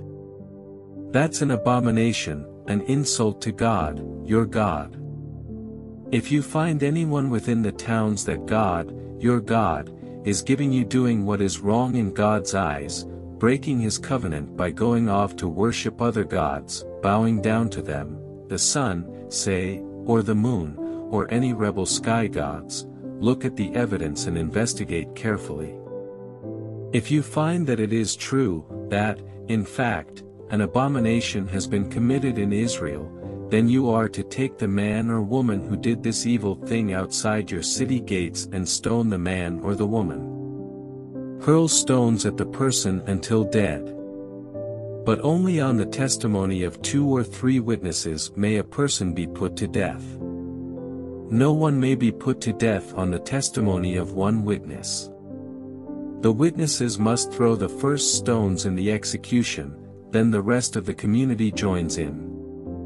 You have to purge the evil from your community. When matters of justice come up that are too much for you, hard cases regarding homicides, legal disputes, fights, take them up to the central place of worship that God, your God, has designated. Bring them to the Levitical priests and the judge who is in office at the time. Consult them and they will hand down the decision for you. Then carry out their verdict at the place designated by God, your God. Do what they tell you, in exactly the way they tell you. Follow their instructions precisely, don't leave out anything, don't add anything. Anyone who presumes to override or twist the decision handed down by the priest or judge who was acting in the presence of God, your God, is as good as dead. Root him out, rid Israel of the evil. Everyone will take notice and be impressed. That will put an end to presumptuous behavior. When you enter the land that God, your God, is giving you and take it over and settle down, and then say, I'm going to get me a king like all the nations around me, make sure you get yourself a king whom God, your God, chooses. Choose your king from among your kinsmen, don't take a foreigner, only a kinsman. And make sure he doesn't build up a war machine, amassing military horses and chariots. He must not send people to Egypt to get more horses, because God told you, you'll never go back there again. And make sure he doesn't build up a harem, collecting wives who will divert him from the straight and narrow. And make sure he doesn't pile up a lot of silver and gold. This is what must be done. When he sits down on the throne of his kingdom, the first thing he must do is make himself a copy of this revelation on a scroll, copied under the supervision of the Levitical priests. That scroll is to remain at his side at all times. He is to study it every day so that he may learn what it means to fear his God, living in reverent obedience before these rules and regulations by following them. He must not become proud and arrogant, changing the commands at whim to suit himself or making up his own versions. If he reads and learns, he will have a long reign as king in Israel, he and his sons. The Levitical priests, that's the entire tribe of Levi, don't get any land inheritance with the rest of Israel. They get the fire gift offerings of God, they will live on that inheritance. But they don't get land inheritance like the rest of their kinsmen. God is their inheritance. This is what the priests get from the people from any offering of an ox or a sheep, the shoulder, the 2 cheeks, and the stomach. You must also give them the firstfruits of your grain, wine, and oil and the first fleece of your sheep, because God, your God, has chosen only them and their children out of all your tribes to be present and serve always in the name of God, your God. If a Levite moves from any town in Israel, and he is quite free to move wherever he desires, and comes to the place God designates for worship, he may serve there in the name of God along with all his brother Levites who are present and serving in the presence of God. And he will get an equal share to eat, even though he has money from the sale of his parents' possessions. When you enter the land that God, your God, is giving you, don't take on the abominable ways of life of the nations there. Don't you dare sacrifice your son or daughter in the fire. Don't practice divination, sorcery, fortune-telling, witchery, casting spells, holding seances, or channeling with the dead. People who do these things are an abomination to God. It's because of just such abominable practices that God, your God, is driving these nations out before you. Be completely loyal to God, your God. These nations that you're about to run out of the country consort with sorcerers and witches. But not you. God, your God, forbids it. God, your God, is going to raise up a prophet for you. God will raise him up from among your kinsmen, a prophet like me. Listen obediently to him. This is what you asked God, your God, for at Horeb on the day you were all gathered at the mountain and said, "We can't hear any more from God, our God, we can't stand seeing any more fire. We'll die." And God said to me, "They're right, they've spoken the truth. I'll raise up for them a prophet like you from their kinsmen. I'll tell him what to say and he will pass on to them everything I command him. And anyone who won't listen to my words spoken by him, I will personally hold responsible. But any prophet who fakes it, who claims to speak in my name something I haven't commanded him to say, or speaks in the name of other gods, that prophet must die." You may be wondering among yourselves, how can we tell the difference, whether it was God who spoke or not? Here's how: if what the prophet spoke in God's name doesn't happen, then obviously God wasn't behind it, the prophet made it up. Forget about him. When God, your God, throws the nations out of the country that God, your God, is giving you and you settle down in their cities and houses, you are to set aside 3 easily accessible cities in the land that God, your God, is giving you as your very own.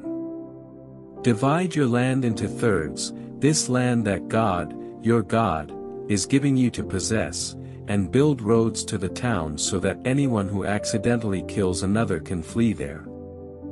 This is the guideline for the murderer who flees there to take refuge.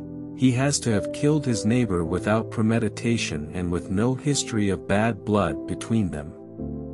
For instance, a man goes with his neighbor into the woods to cut a tree, he swings the axe, the head slips off the handle and hits his neighbor, killing him. He may then flee to one of these cities and save his life. If the city is too far away, the avenger of blood racing in hot-blooded pursuit might catch him since it's such a long distance, and kill him even though he didn't deserve it. It wasn't his fault. There was no history of hatred between them. Therefore I command you, set aside the 3 cities for yourselves. When God, your God, enlarges your land, extending its borders as he solemnly promised your ancestors, by giving you the whole land he promised them because you are diligently living the way I'm commanding you today, namely, to love God, your God, and do what he tells you all your life, and when that happens, then add 3 more to these 3 cities so that there is no chance of innocent blood being spilled in your land. God, your God, is giving you this land as an inheritance. You don't want to pollute it with innocent blood and bring guilt upon yourselves. On the other hand, if a man with a history of hatred toward his neighbor waits in ambush, then jumps him, mauls and kills him, and then runs to one of these cities, that's a different story. The elders of his own city are to send for him and have him brought back. They are to hand him over to the avenger of blood for execution. Don't feel sorry for him. Clean out the pollution of wrongful murder from Israel so that you'll be able to live well and breathe clean air. Don't move your neighbor's boundary markers, the long-standing landmarks set up by your pioneer ancestors defining their property. You cannot convict anyone of a crime or sin on the word of one witness. You need 2 or 3 witnesses to make a case. If a hostile witness stands to accuse someone of a wrong, then both parties involved in the quarrel must stand in the presence of God before the priests and judges who are in office at that time. The judges must conduct a careful investigation. If the witness turns out to be a false witness and has lied against his fellow Israelite, give him the same medicine he intended for the other party. Clean the polluting evil from your company. People will hear of what you've done and be impressed. That will put a stop to this kind of evil among you. Don't feel sorry for the person. It's life for life, eye for eye, tooth for tooth, hand for hand, foot for foot. When you go to war against your enemy and see horses and chariots and soldiers far outnumbering you, do not recoil in fear of them. God, your God, who brought you up out of Egypt is with you. When the battle is about to begin, let the priest come forward and speak to the troops. He'll say, "Attention, Israel. In a few minutes you're going to do battle with your enemies. Don't waver in resolve. Don't fear. Don't hesitate. Don't panic. God, your God, is right there with you, fighting with you against your enemies, fighting to win." Then let the officers step up and speak to the troops. Is there a man here who has built a new house but hasn't yet dedicated it? Let him go home right now lest he die in battle and another man dedicate it. And is there a man here who has planted a vineyard but hasn't yet enjoyed the grapes? Let him go home right now lest he die in battle and another man enjoy the grapes.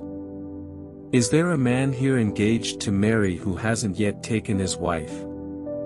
Let him go home right now lest he die in battle and another man take her.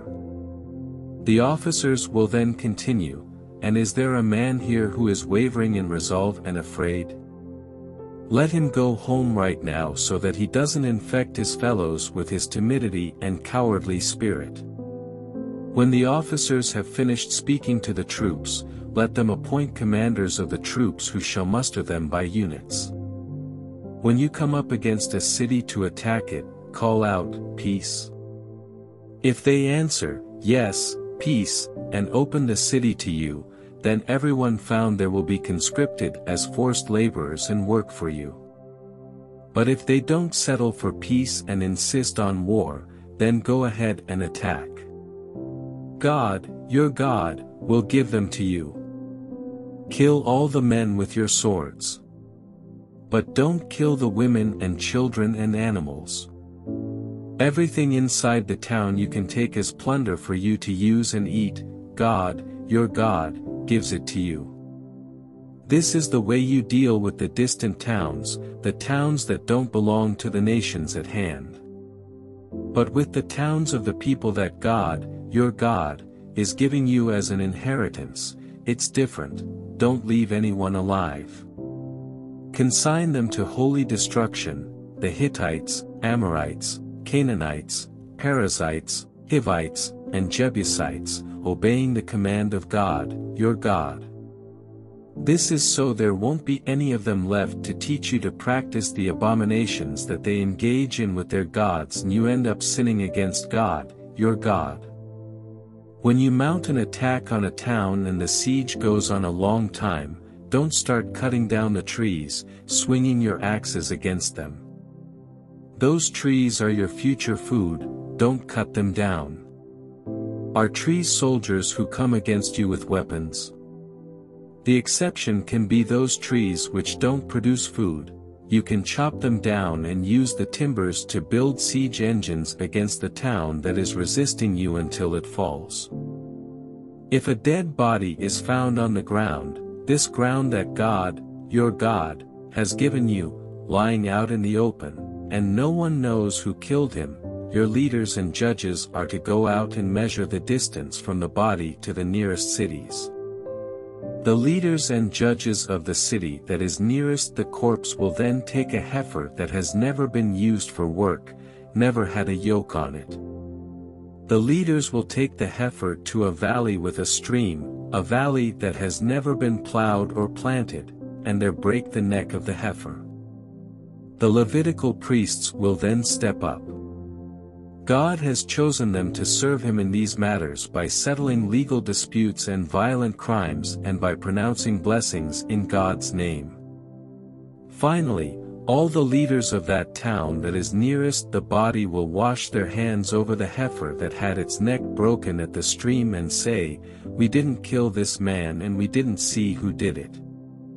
Purify your people Israel whom you redeemed, O God. Clear your people Israel from any guilt in this murder. That will clear them from any responsibility in the murder.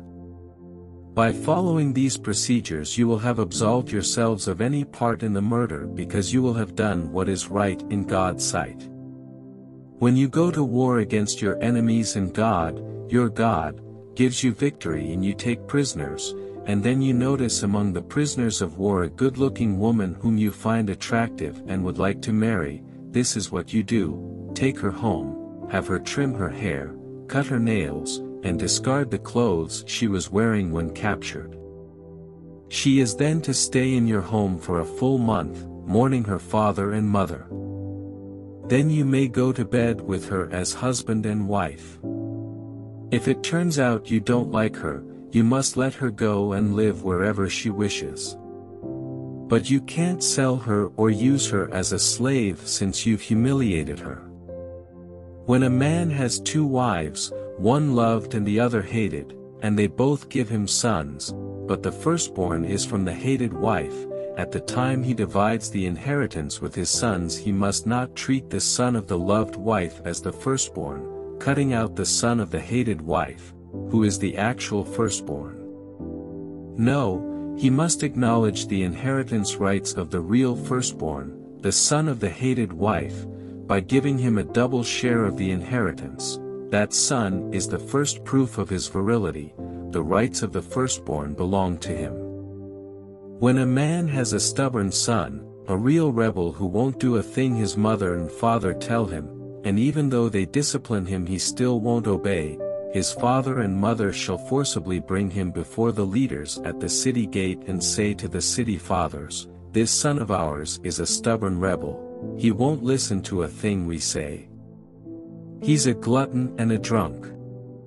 Then all the men of the town are to throw rocks at him until he's dead. You will have purged the evil pollution from among you.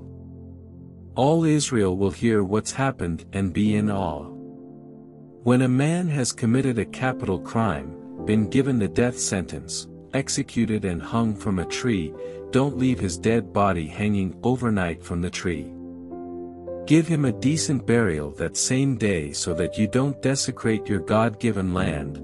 A hanged man is an insult to God. If you see your kinsman's ox or sheep wandering off loose, don't look the other way as if you didn't see it. Return it promptly. If your fellow Israelite is not close by or you don't know whose it is, take the animal home with you and take care of it until your fellow asks about it. Then return it to him. Do the same if it's his donkey or a piece of clothing or anything else your fellow Israelite loses. Don't look the other way as if you didn't see it. If you see your fellow's donkey or ox injured along the road, don't look the other way.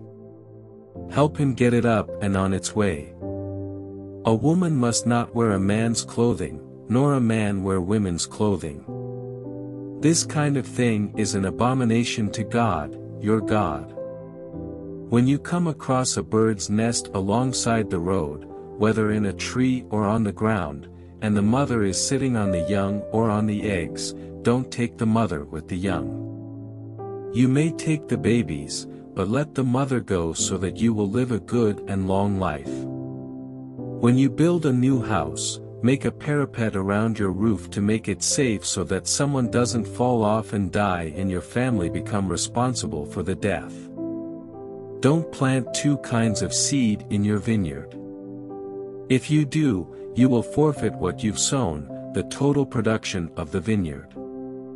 Don't plow with an ox and a donkey yoked together. Don't wear clothes of mixed fabrics, wool and linen together. Make tassels on the four corners of the cloak you use to cover yourself. If a man marries a woman, sleeps with her, and then turns on her, calling her loose, giving her a bad name, saying, I married this woman, but when I slept with her I discovered she wasn't a virgin, then the father and mother of the girl are to take her with the proof of her virginity to the town leaders at the gate. The father is to tell the leaders, I gave my daughter to this man as wife and he turned on her, rejecting her. And now he has slanderously accused her, claiming that she wasn't a virgin. But look at this, here is the proof of my daughter's virginity. And then he is to spread out her blood-stained wedding garment before the leaders for their examination. The town leaders then are to take the husband, whip him, fine him 100 pieces of silver, and give it to the father of the girl. The man gave a virgin girl of Israel a bad name. He has to keep her as his wife and can never divorce her. But if it turns out that the accusation is true and there is no evidence of the girl's virginity, the men of the town are to take her to the door of her father's house and stone her to death. She acted disgracefully in Israel. She lived like a whore while still in her parents' home. Purge the evil from among you. If a man is found sleeping with another man's wife, both must die. Purge that evil from Israel. If a man comes upon a virgin in town, a girl who is engaged to another man, and sleeps with her, take both of them to the town gate and stone them until they die, the girl because she didn't yell out for help in the town and the man because he raped her, violating the fiancé of his neighbor. You must purge the evil from among you. But if it was out in the country that the man found the engaged girl and grabbed and raped her, only the man is to die, the man who raped her. Don't do anything to the girl, she did nothing wrong. This is similar to the case of a man who comes across his neighbor out in the country and murders him. When the engaged girl yelled out for help, there was no one around to hear or help her. When a man comes upon a virgin who has never been engaged and grabs and rapes her and they are found out, the man who raped her has to give her father 50 pieces of silver. He has to marry her because he took advantage of her. And he can never divorce her. A man may not marry his father's ex-wife, that would violate his father's rights. No eunuch is to enter the congregation of God. No bastard is to enter the congregation of God, even to the 10th generation, nor any of his children. No Ammonite or Moabite is to enter the congregation of God, even to the 10th generation, nor any of his children, ever. Those nations didn't treat you with hospitality on your travels out of Egypt, and on top of that they also hired Balaam son of Beor from Pethor in Mesopotamia to curse you. God, your God, refused to listen to Balaam but turned the curse into a blessing. How God, your God, loves you. Don't even try to get along with them or do anything for them, ever. But don't spurn an Edomite, he's your kin. And don't spurn an Egyptian, you were a foreigner in his land. Children born to Edomites and Egyptians may enter the congregation of God in the 3rd generation. When you are camped out, at war with your enemies, be careful to keep yourself from anything ritually defiling. If one of your men has become ritually unclean because of a nocturnal emission, he must go outside the camp and stay there until evening when he can wash himself, returning to the camp at sunset. Mark out an area outside the camp where you can go to relieve yourselves. Along with your weapons have a stick with you. After you relieve yourself, dig a hole with the stick and cover your excrement. God, your God, strolls through your camp. He's present to deliver you and give you victory over your enemies. Keep your camp holy, don't permit anything indecent or offensive in God's eyes. Don't return a runaway slave to his master, he's come to you for refuge. Let him live wherever he wishes within the protective gates of your city. Don't take advantage of him. No daughter of Israel is to become a sacred prostitute, and no son of Israel is to become a sacred prostitute. And don't bring the fee of a sacred whore or the earnings of a priest pimp to the house of God, your God, to pay for any vow, they are both an abomination to God, your God. Don't charge interest to your kinsman on any loan, not for money or food or clothing or anything else that could earn interest. You may charge foreigners interest, but you may not charge your brother's interest. That way God, your God, will bless all the work that you take up and the land that you are entering to possess. When you make a vow to God, your God, don't put off keeping it. God, your God, expects you to keep it, and if you don't, you're guilty. But if you don't make a vow in the first place, there's no sin. If you say you're going to do something, do it. Keep the vow you willingly vowed to God, your God. You promised it, so do it. When you enter your neighbor's vineyard, you may eat all the grapes you want until you're full, but you may not put any in your bucket or bag. And when you walk through the ripe grain of your neighbor, you may pick the heads of grain, but you may not swing your sickle there. If a man marries a woman and then it happens that he no longer likes her because he has found something wrong with her, he may give her divorce papers, put them in her hand, and send her off. After she leaves, if she becomes another man's wife and he also comes to hate her and this second husband also gives her divorce papers, puts them in her hand, and sends her off, or if he should die, then the first husband who divorced her can't marry her again. She has made herself ritually unclean, and her remarriage would be an abomination in the presence of God and defile the land with sin, this land that God, your God, is giving you as an inheritance. When a man takes a new wife, he is not to go out with the army or be given any business or work duties. He gets 1 year off simply to be at home making his wife happy. Don't seize a hand mill or an upper millstone as collateral for a loan. You'd be seizing someone's very life. If a man is caught kidnapping one of his kinsmen, someone of the people of Israel, to enslave or sell him, the kidnapper must die. Purge that evil from among you. Warning. If a serious skin disease breaks out, follow exactly the rules set down by the Levitical priests. Follow them precisely as I commanded them. Don't forget what God, your God, did to Miriam on your way out of Egypt. When you make a loan of any kind to your neighbor, don't enter his house to claim his pledge. Wait outside. Let the man to whom you made the pledge bring the pledge to you outside. And if he is destitute, don't use his cloak as a bedroll, return it to him at nightfall so that he can sleep in his cloak and bless you. In the sight of God, your God, that will be viewed as a righteous act. Don't abuse a laborer who is destitute and needy, whether he is a fellow Israelite or foreigner living in your land and in your city. Pay him at the end of each workday, he's living from hand to mouth and needs it now. If you hold back his pay, he'll protest to God and you'll have sin on your books. Parents shall not be put to death for their children, nor children for their parents. Each person shall be put to death for his own sin. Make sure foreigners and orphans get their just rights.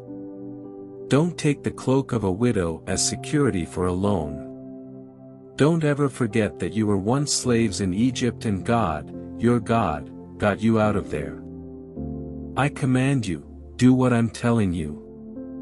When you harvest your grain and forget a sheaf back in the field, don't go back and get it, leave it for the foreigner, the orphan, and the widow so that God, your God, will bless you in all your work. When you shake the olives off your trees, don't go back over the branches and strip them bare, what's left is for the foreigner, the orphan, and the widow. And when you cut the grapes in your vineyard, don't take every last grape, leave a few for the foreigner, the orphan, and the widow. Don't ever forget that you were a slave in Egypt. I command you, do what I'm telling you. When men have a legal dispute, let them go to court, the judges will decide between them, declaring one innocent and the other guilty. If the guilty one deserves punishment, the judge will have him lay himself down before him and lashed as many times as his crime deserves, but not more than 40. If you hit him more than 40 times, you will degrade him to something less than human. Don't muzzle an ox while it is threshing. When brothers are living together and one of them dies without having had a son, the widow of the dead brother shall not marry a stranger from outside the family. Her husband's brother is to come to her and marry her and do the brother-in-law's duty by her. The first son that she bears shall be named after her dead husband so his name won't die out in Israel. But if the brother doesn't want to marry his sister-in-law, she is to go to the leaders at the city gate and say, "My brother-in-law refuses to keep his brother's name alive in Israel, he won't agree to do the brother-in-law's duty by me." Then the leaders will call for the brother and confront him. If he stands there defiant and says, "I don't want her," his sister-in-law is to pull his sandal off his foot, spit in his face, and say, "This is what happens to the man who refuses to build up the family of his brother, his name in Israel will be family no sandal." When two men are in a fight and the wife of the one man, trying to rescue her husband, grabs the genitals of the man hitting him, you are to cut off her hand. Show no pity. Don't carry around with you two weights, one heavy and the other light, and don't keep two measures at hand, one large and the other small. Use only one weight, a true and honest weight, and one measure, a true and honest measure, so that you will live a long time on the land that God, your God, is giving you. Dishonest weights and measures are an abomination to God, your God, all this corruption in business deals. Don't forget what Amalek did to you on the road after you left Egypt, how he attacked you when you were tired, barely able to put one foot in front of another, mercilessly cut off your stragglers, and had no regard for God. When God, your God, gives you rest from all the enemies that surround you in the inheritance land God, your God, is giving you to possess, you are to wipe the name of Amalek from off the earth. Don't forget. Once you enter the land that God, your God, is giving you as an inheritance and take it over and settle down, you are to take some of all the firstfruits of what you grow in the land that God, your God, is giving you, put them in a basket and go to the place God, your God, sets apart for you to worship Him. At that time, go to the priest who is there and say, I announce to God, your God, today that I have entered the land that God promised our ancestors that He'd give to us. The priest will take the basket from you and place it on the altar of God, your God. And there in the presence of God, your God, you will recite. A wandering Aramean was my father. He went down to Egypt and sojourned there. He and just a handful of his brothers at first, but soon they became a great nation, mighty in many. The Egyptians abused and battered us in a cruel and savage slavery. We cried out to God, the God of our fathers. He listened to our voice, He saw our destitution, our trouble, our cruel plight. And God took us out of Egypt with His strong hand and long arm, terrible and great, with signs and miracle wonders. And He brought us to this place, gave us this land flowing with milk and honey. So here I am. I've brought the firstfruits of what I've grown on this ground you gave me, O God. Then place it in the presence of God, your God. Bow low in the presence of God, your God.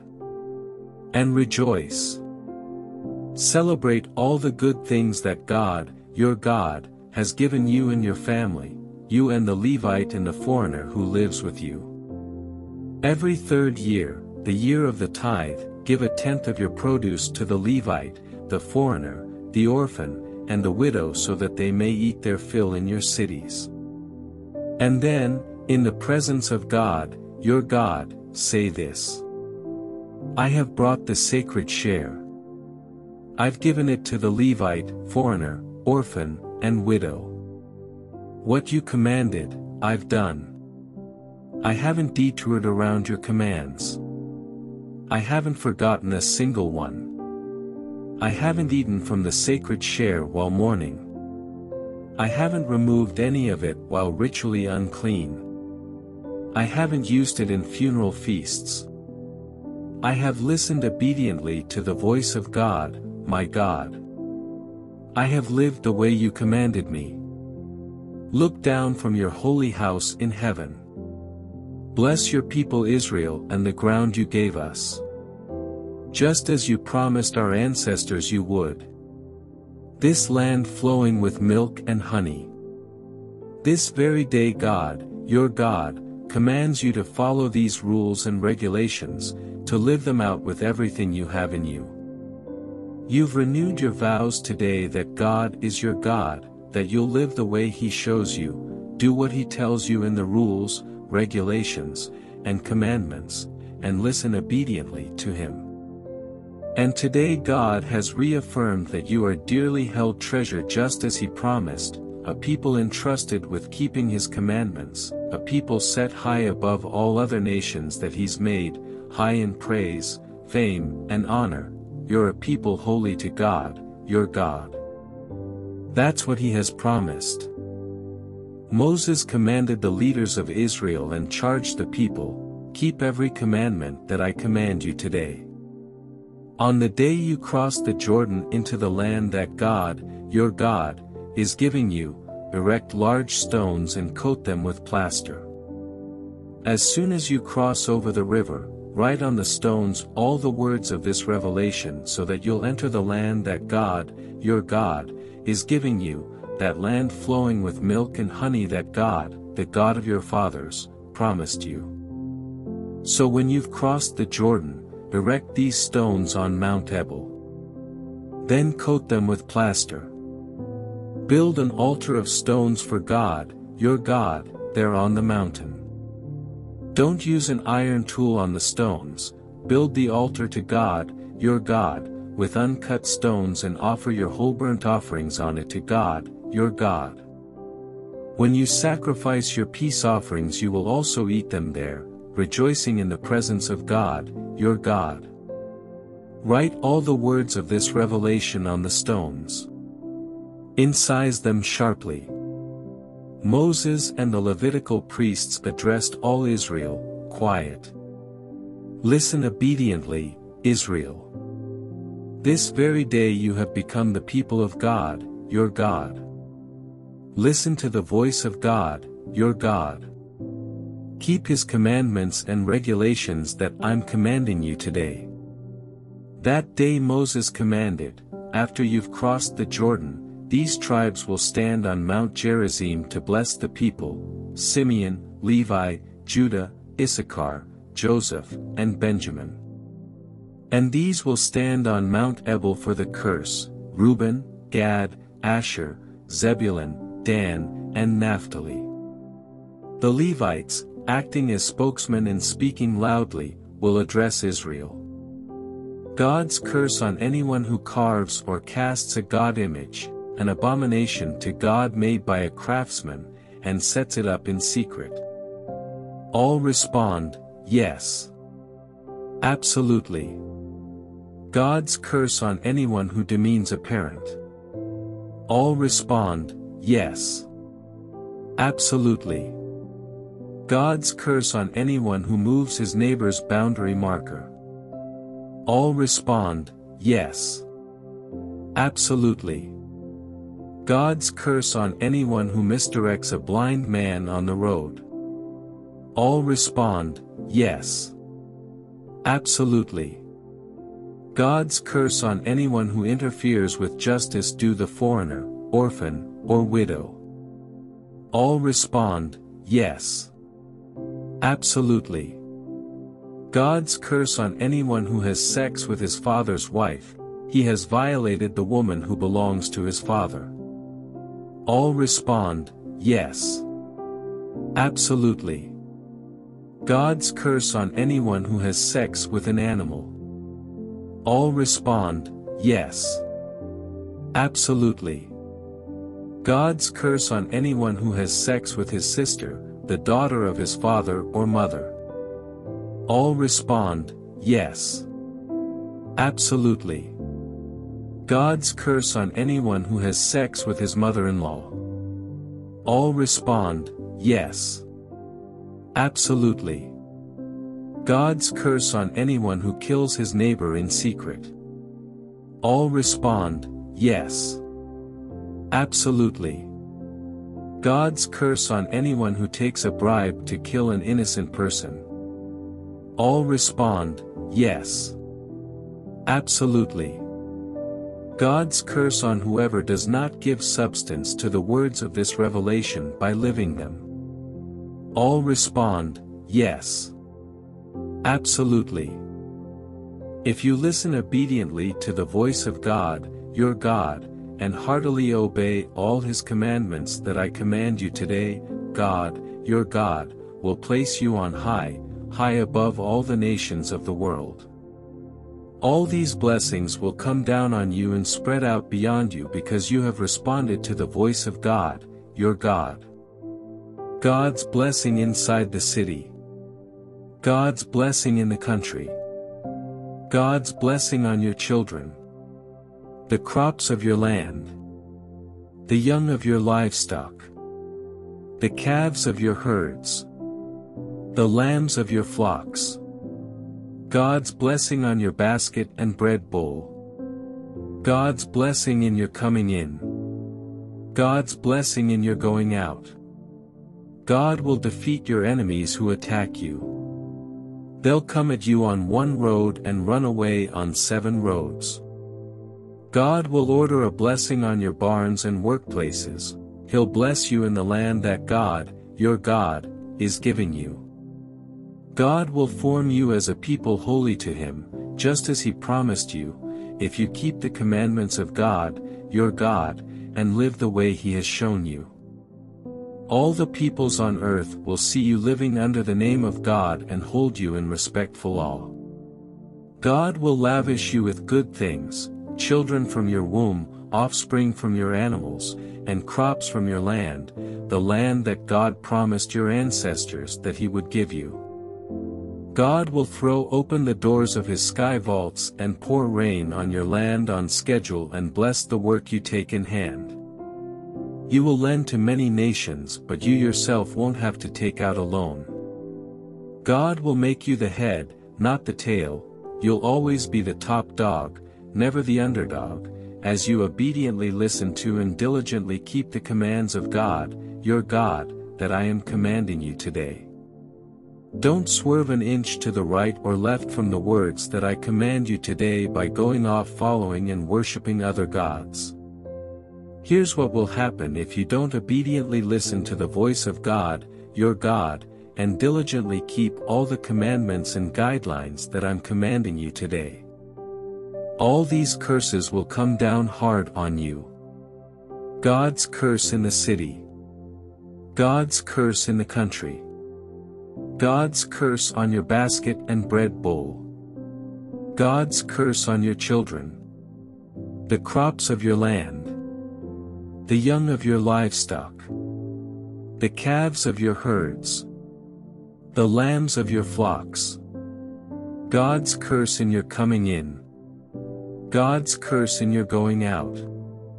God will send the curse, the confusion, the contrariness down on everything you try to do until you've been destroyed and there's nothing left of you, all because of your evil pursuits that led you to abandon me. God will infect you with the disease, wiping you right off the land that you're going in to possess. God will set consumption and fever and rash and seizures and dehydration and blight and jaundice on you. They'll hunt you down until they kill you. The sky over your head will become an iron roof, the ground under your feet, a slab of concrete. From out of the skies God will rain ash and dust down on you until you suffocate. God will defeat you by enemy attack. You'll come at your enemies on one road and run away on 7 roads. All the kingdoms of earth will see you as a horror. Carrion birds and animals will boldly feast on your dead body with no one to chase them away. God will hit you hard with the boils of Egypt, hemorrhoids, scabs, and an incurable itch. He'll make you go crazy and blind and senile. You'll grope around in the middle of the day like a blind person feeling his way through a lifetime of darkness. You'll never get to where you're going. Not a day will go by that you're not abused and robbed. And no one is going to help you. You'll get engaged to a woman and another man will take her for his mistress. You'll build a house and never live in it. You'll plant a garden and never eat so much as a carrot. You'll watch your ox get butchered and not get a single steak from it. Your donkey will be stolen from in front of you and you'll never see it again. Your sheep will be sent off to your enemies and no one will lift a hand to help you. Your sons and daughters will be shipped off to foreigners. You'll wear your eyes out looking vainly for them, helpless to do a thing. Your crops and everything you work for will be eaten and used by foreigners. You'll spend the rest of your lives abused and knocked around. What you see will drive you crazy. God will hit you with painful boils on your knees and legs and no healing or relief from head to foot. God will lead you and the king you set over you to a country neither you nor your ancestors have heard of. There you'll worship other gods, no gods of wood and stone. Among all the peoples where God will take you, you'll be treated as a lesson or a proverb, a horror. You'll plant sacks and sacks of seed in the field but get almost nothing, the grasshoppers will devour it.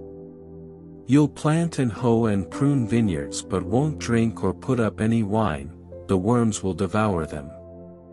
You'll have groves of olive trees everywhere, but you'll have no oil to rub on your face or hands, the olives will have fallen off.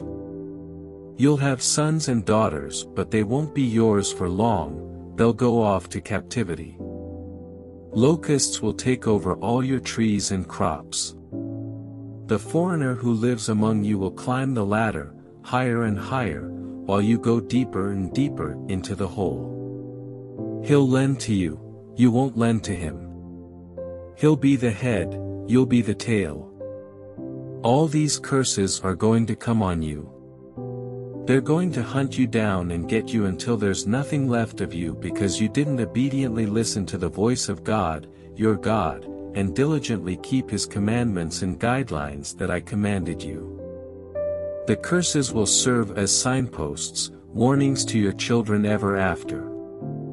Because you didn't serve God, your God, out of the joy and goodness of your heart in the great abundance, you'll have to serve your enemies whom God will send against you.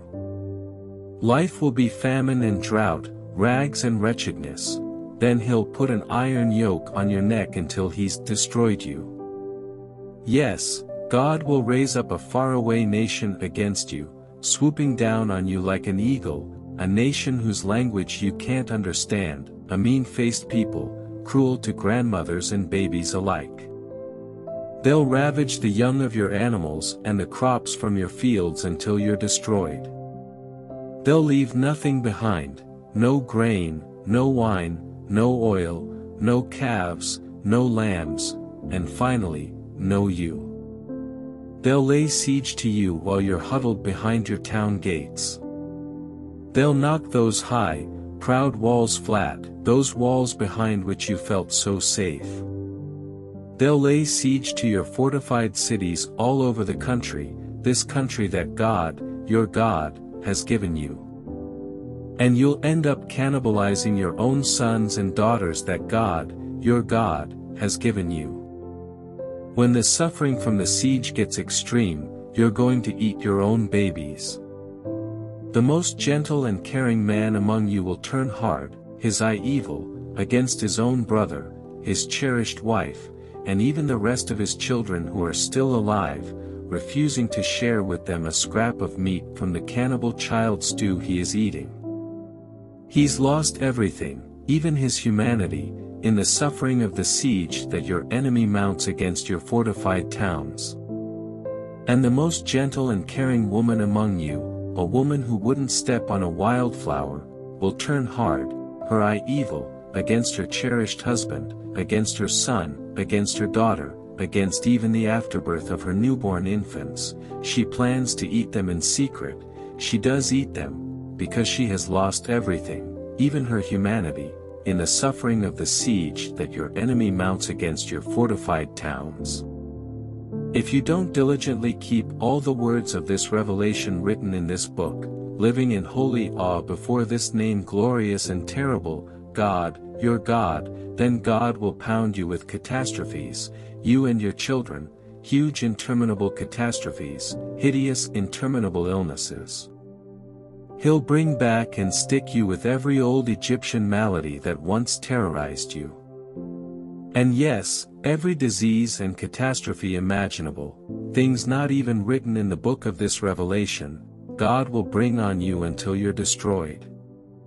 Because you didn't listen obediently to the voice of God, your God, you'll be left with a few pitiful stragglers in place of the dazzling stars in the heavens multitude you had become.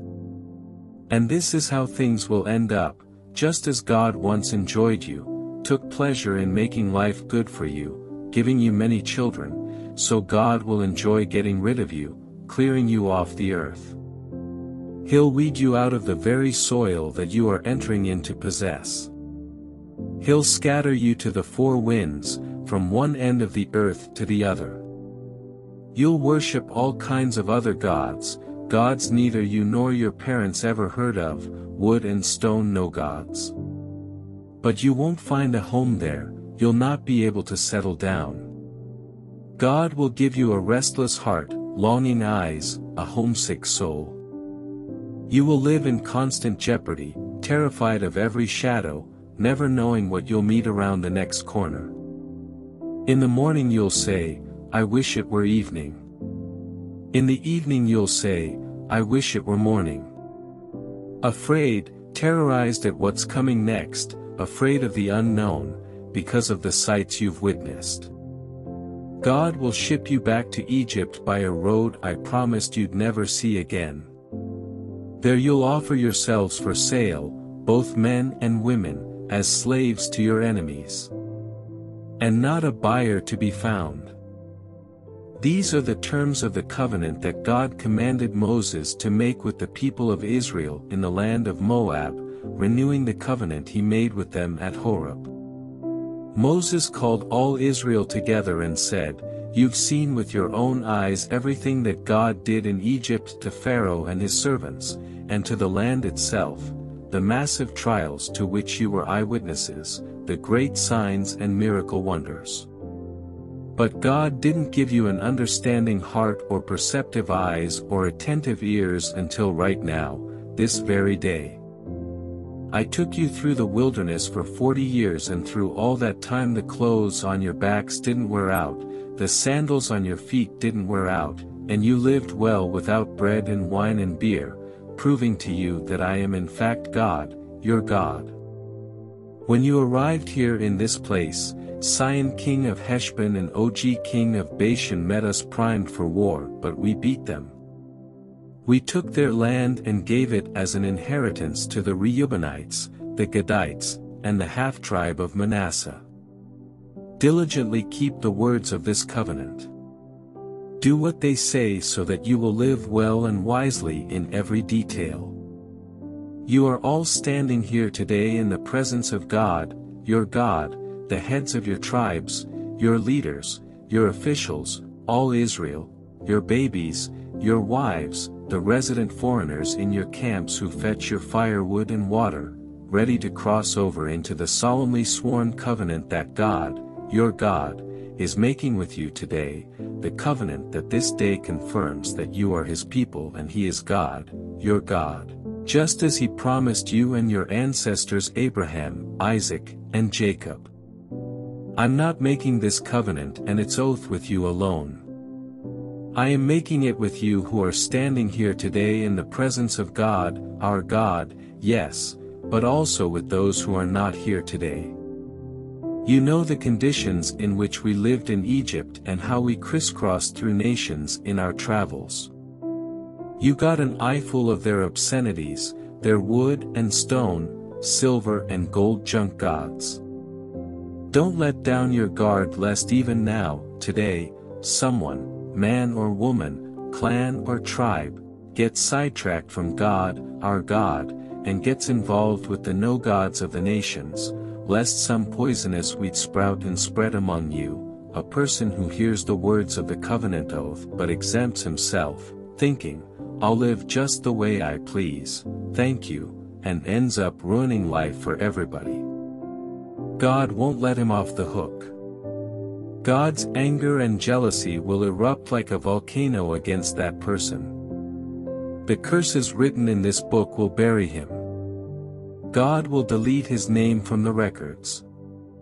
God will separate him out from all the tribes of Israel for special punishment, according to all the curses of the covenant written in this book of Revelation. The next generation, your children who come after you and the foreigner who comes from a far country, will be appalled when they see the widespread devastation, how God made the whole land sick.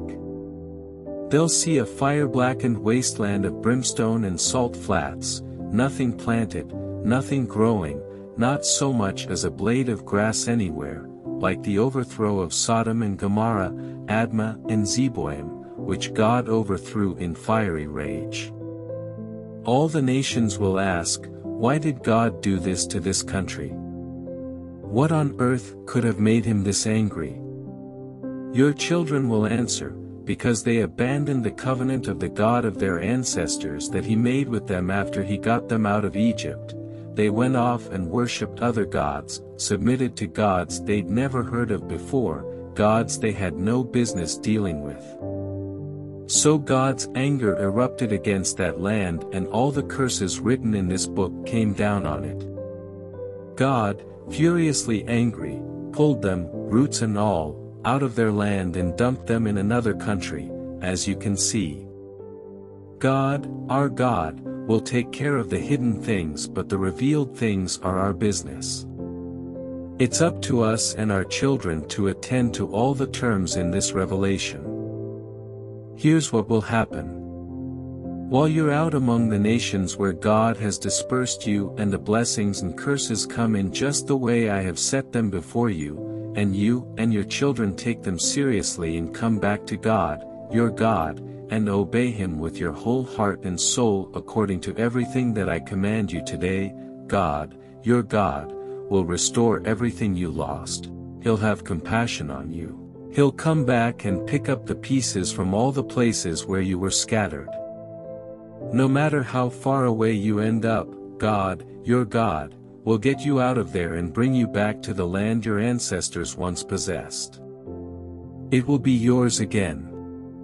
He will give you a good life and make you more numerous than your ancestors. God, your God, will cut away the thick calluses on your heart and your children's hearts, freeing you to love God, your God, with your whole heart and soul and live, really live. God, your God, will put all these curses on your enemies who hated you and were out to get you. And you will make a new start, listening obediently to God, keeping all His commandments that I'm commanding you today. God, your God, will outdo Himself in making things go well for you. You'll have babies, get calves, grow crops, and enjoy an all-around good life. Yes, God will start enjoying you again, making things go well for you just as He enjoyed doing it for your ancestors. But only if you listen obediently to God, your God, and keep the commandments and regulations written in this book of Revelation.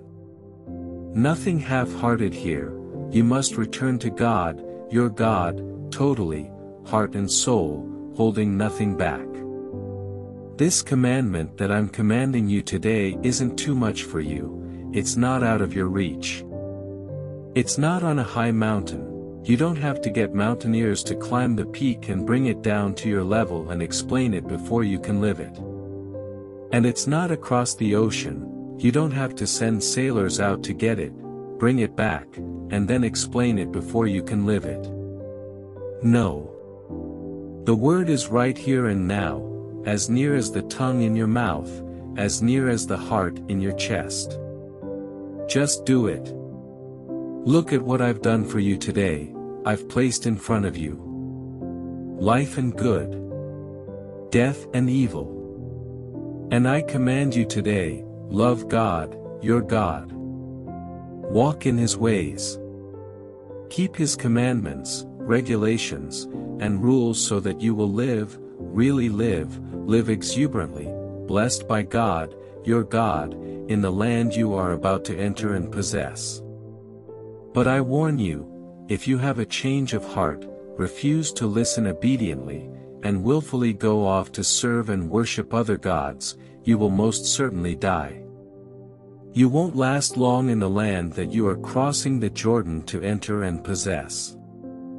I call heaven and earth to witness against you today. I place before you life and death, blessing and curse. Choose life so that you and your children will live. And love God, your God, listening obediently to Him, firmly embracing Him. Oh yes, He is life itself, a long life settled on the soil that God, your God, promised to give your ancestors, Abraham, Isaac, and Jacob. Moses went on and addressed these words to all Israel. He said, I'm 120 years old today. I can't get about as I used to. And God told me, you're not going to cross this Jordan River. God, your God, will cross the river ahead of you and destroy the nations in your path so that you may oust them. And Joshua will cross the river before you, as God said He would. God will give the nations the same treatment He gave the kings of the Amorites, Sihon and Og, and their land. He'll destroy them. God will hand the nations over to you, and you'll treat them exactly as I have commanded you. Be strong. Take courage. Don't be intimidated. Don't give them a second thought because God, your God, is striding ahead of you. He's right there with you. He won't let you down, he won't leave you. Then Moses summoned Joshua. He said to him with all Israel watching, "Be strong. Take courage. You will enter the land with this people, this land that God promised their ancestors that he'd give them. You will make them the proud possessors of it. God is striding ahead of you. He's right there with you. He won't let you down, he won't leave you. Don't be intimidated. Don't worry." Moses wrote out this revelation and gave it to the priests, the sons of Levi, who carried the chest of the covenant of God, and to all the leaders of Israel. And he gave these orders: at the end of every 7 years, the year all debts are cancelled, during the pilgrim festival of booths when everyone in Israel comes to appear in the presence of God, your God, at the place he designates, read out this revelation to all Israel, with everyone listening. Gather the people together, men, women, children, and the foreigners living among you, so they can listen well, so they may learn to live in holy awe before God, your God, and diligently keep everything in this revelation. And do this so that their children, who don't yet know all this, will also listen and learn to live in holy awe before God, your God, for as long as you live on the land that you are crossing over the Jordan to possess. God spoke to Moses, "You are about to die. So call Joshua. Meet me in the tent of meeting so that I can commission him." So Moses and Joshua went and stationed themselves in the tent of meeting. God appeared in the tent in a pillar of cloud.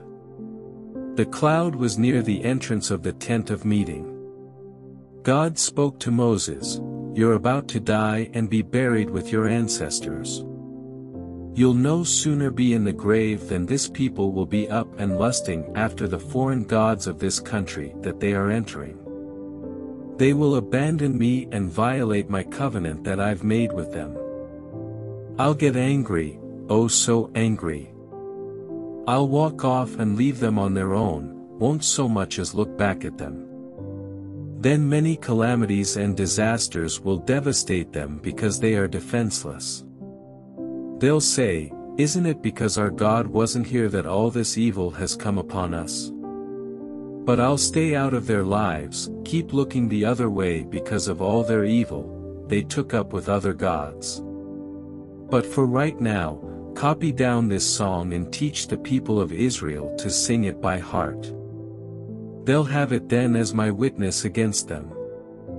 When I bring them into the land that I promised to their ancestors, a land flowing with milk and honey, and they eat and become full and get fat and then begin fooling around with other gods and worshipping them, and then things start falling apart, many terrible things happening, this song will be there with them as a witness to who they are and what went wrong. Their children won't forget this song, they'll be singing it.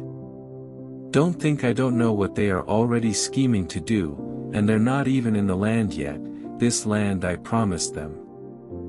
So Moses wrote down this song that very day and taught it to the people of Israel. Then God commanded Joshua son of Nun saying, "Be strong. Take courage.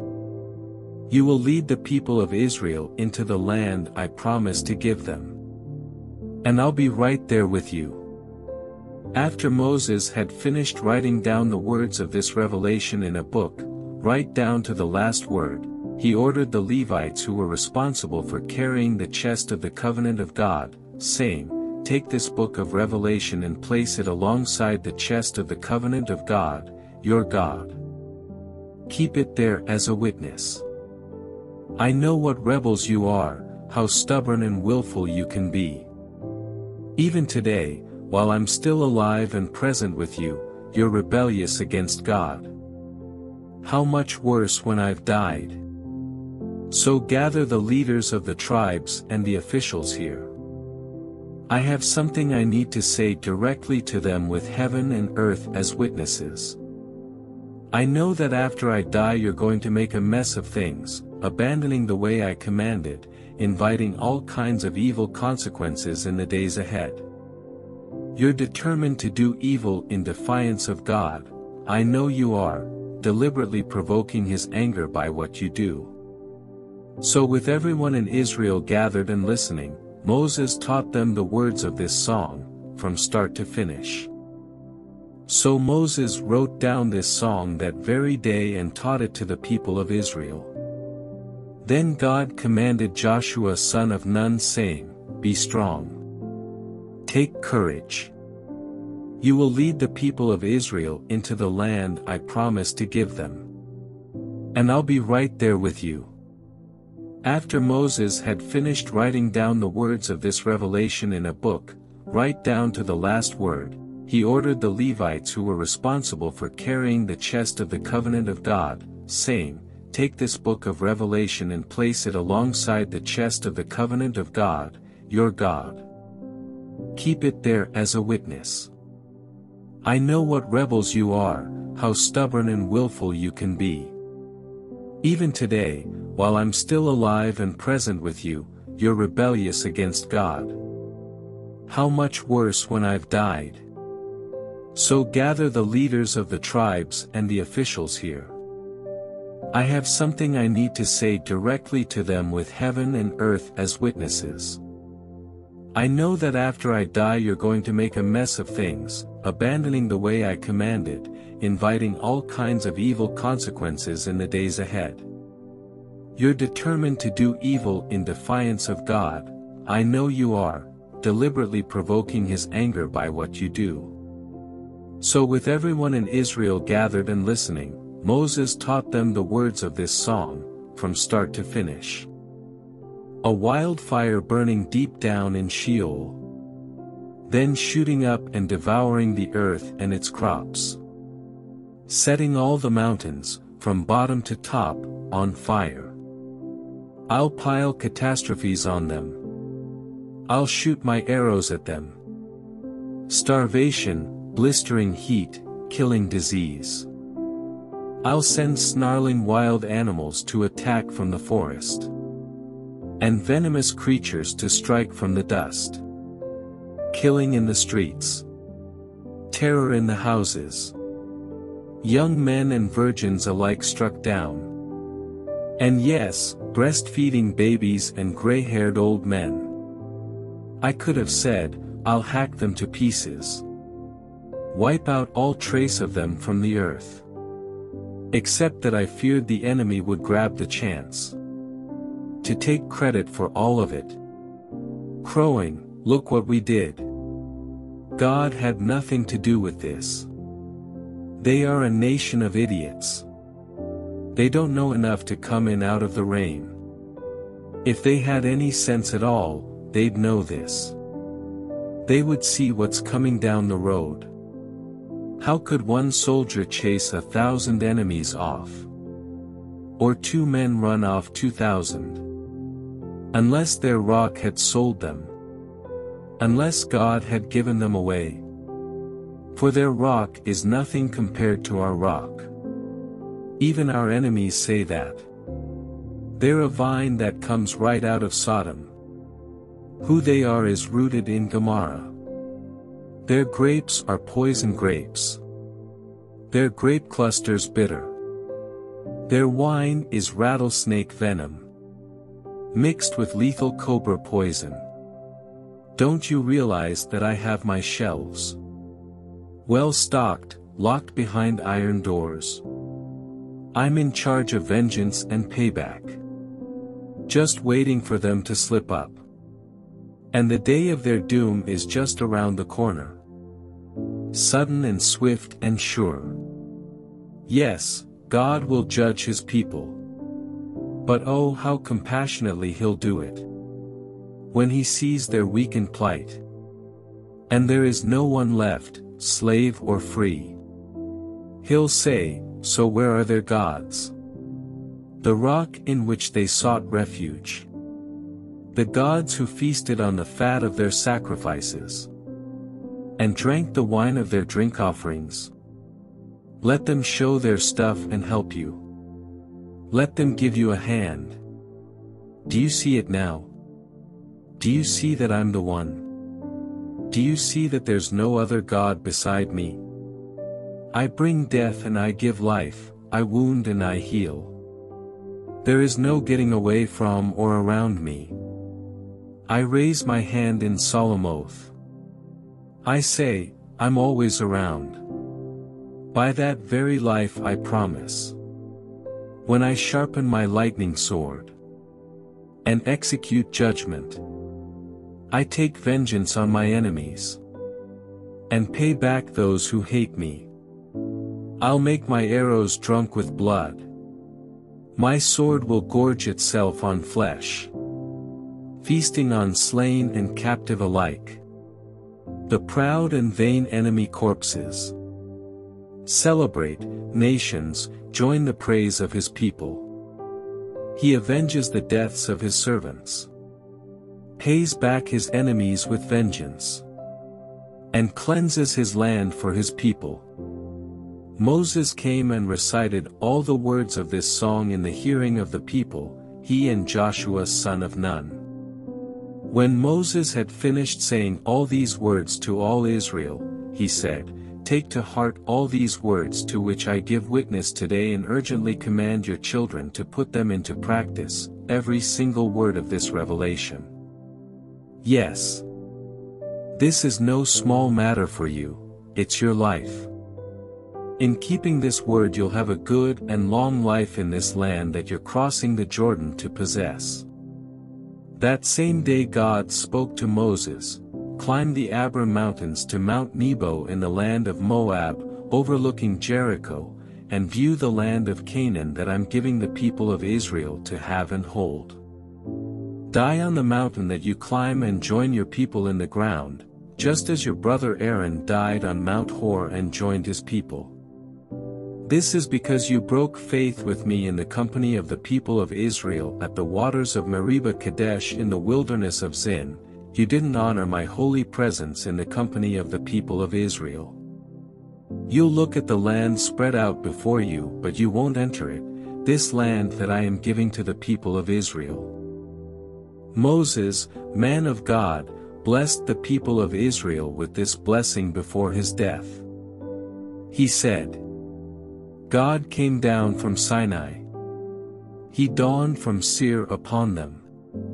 He radiated light from Mount Paran, coming with 10,000 holy angels, and tongues of fire, streaming from his right hand. Oh, how you love the people! All his holy ones are palmed in your left hand. They sit at your feet, honoring your teaching. The revelation commanded by Moses, as the assembly of Jacob's inheritance. Thus God became king in Jeshurun, as the leaders and tribes of Israel gathered. Reuben. Let Reuben live and not die, but just barely, in diminishing numbers. Judah. Listen, God, to the voice of Judah. Bring him to his people. Strengthen his grip. Be his helper against his foes. Levi.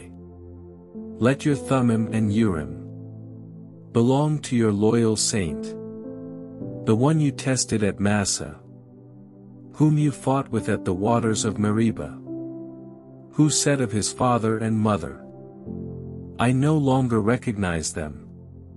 He turned his back on his brothers and neglected his children, because he was guarding your sayings and watching over your covenant. Let him teach your rules to Jacob and your revelation to Israel. Let him keep the incense rising to your nostrils and the whole burnt offerings on your altar. God bless his commitment. Stamp your seal of approval on what he does. Disable the loins of those who defy him. Make sure we've heard the last from those who hate him. Benjamin. God's beloved. God's permanent residence. Encircled by God all day long. Within whom God is at home. Joseph. Blessed by God be his land. The best fresh dew from high heaven. And fountains springing from the depths. The best radiance streaming from the sun. And the best the moon has to offer. Beauty pouring off the tops of the mountains. And the best from the everlasting hills. The best of earth's exuberant gifts. The smile of the burning bush dweller. All this on the head of Joseph. On the brow of the set-apart one among his brothers. In splendor he's like a firstborn bull. His horns the horns of a wild ox. He'll gore the nations with those horns. Push them all to the ends of the earth. Ephraim by the 10,000s will do this. Manasseh by the thousands will do this. Zebulun and Issachar. Celebrate, Zebulun, as you go out. And Issachar, as you stay home. They'll invite people to the mountain. And offer sacrifices of right worship. For they will have hauled riches in from the sea. And gleaned treasures from the beaches. Gad, blessed is he who makes Gad large. Gad roams like a lion. Tears off an arm, rips open a skull. He took one look and grabbed the best place for himself. The portion just made for someone in charge. He took his place at the head. Carried out God's right ways. And his rules for life in Israel. Dan is a lion's cub. Leaping out of Bashan. Naphtali. Naphtali brims with blessings. Spills over with God's blessings. As he takes possession. Of the sea and southland. Asher. Asher, best blessed of the sons. May he be the favorite of his brothers. His feet massaged in oil. Safe behind ironclad doors and gates. Your strength like iron as long as you live. There is none like God, Jeshurun. Riding to your rescue through the skies. His dignity haloed by clouds. The ancient God is home. On a foundation of everlasting arms. He drove out the enemy before you. And commanded, destroy. Israel lived securely. The fountain of Jacob undisturbed. In grain and wine country. And, oh yes, his heavens drip dew. Lucky Israel. Who has it as good as you? A people saved by God. The shield who defends you. The sword who brings triumph. Your enemies will come crawling on their bellies. And you'll march on their backs. Moses climbed from the plains of Moab to Mount Nebo, the peak of Pisgah facing Jericho. God showed him all the land from Gilead to Dan, all Naphtali, Ephraim, and Manasseh, all Judah reaching to the Mediterranean Sea, the Negev and the plains which encircle Jericho, city of palms, as far south as Zor. Then and there God said to him, This is the land I promised to your ancestors, to Abraham, Isaac, and Jacob with the words, I will give it to your descendants. I've let you see it with your own eyes. There it is.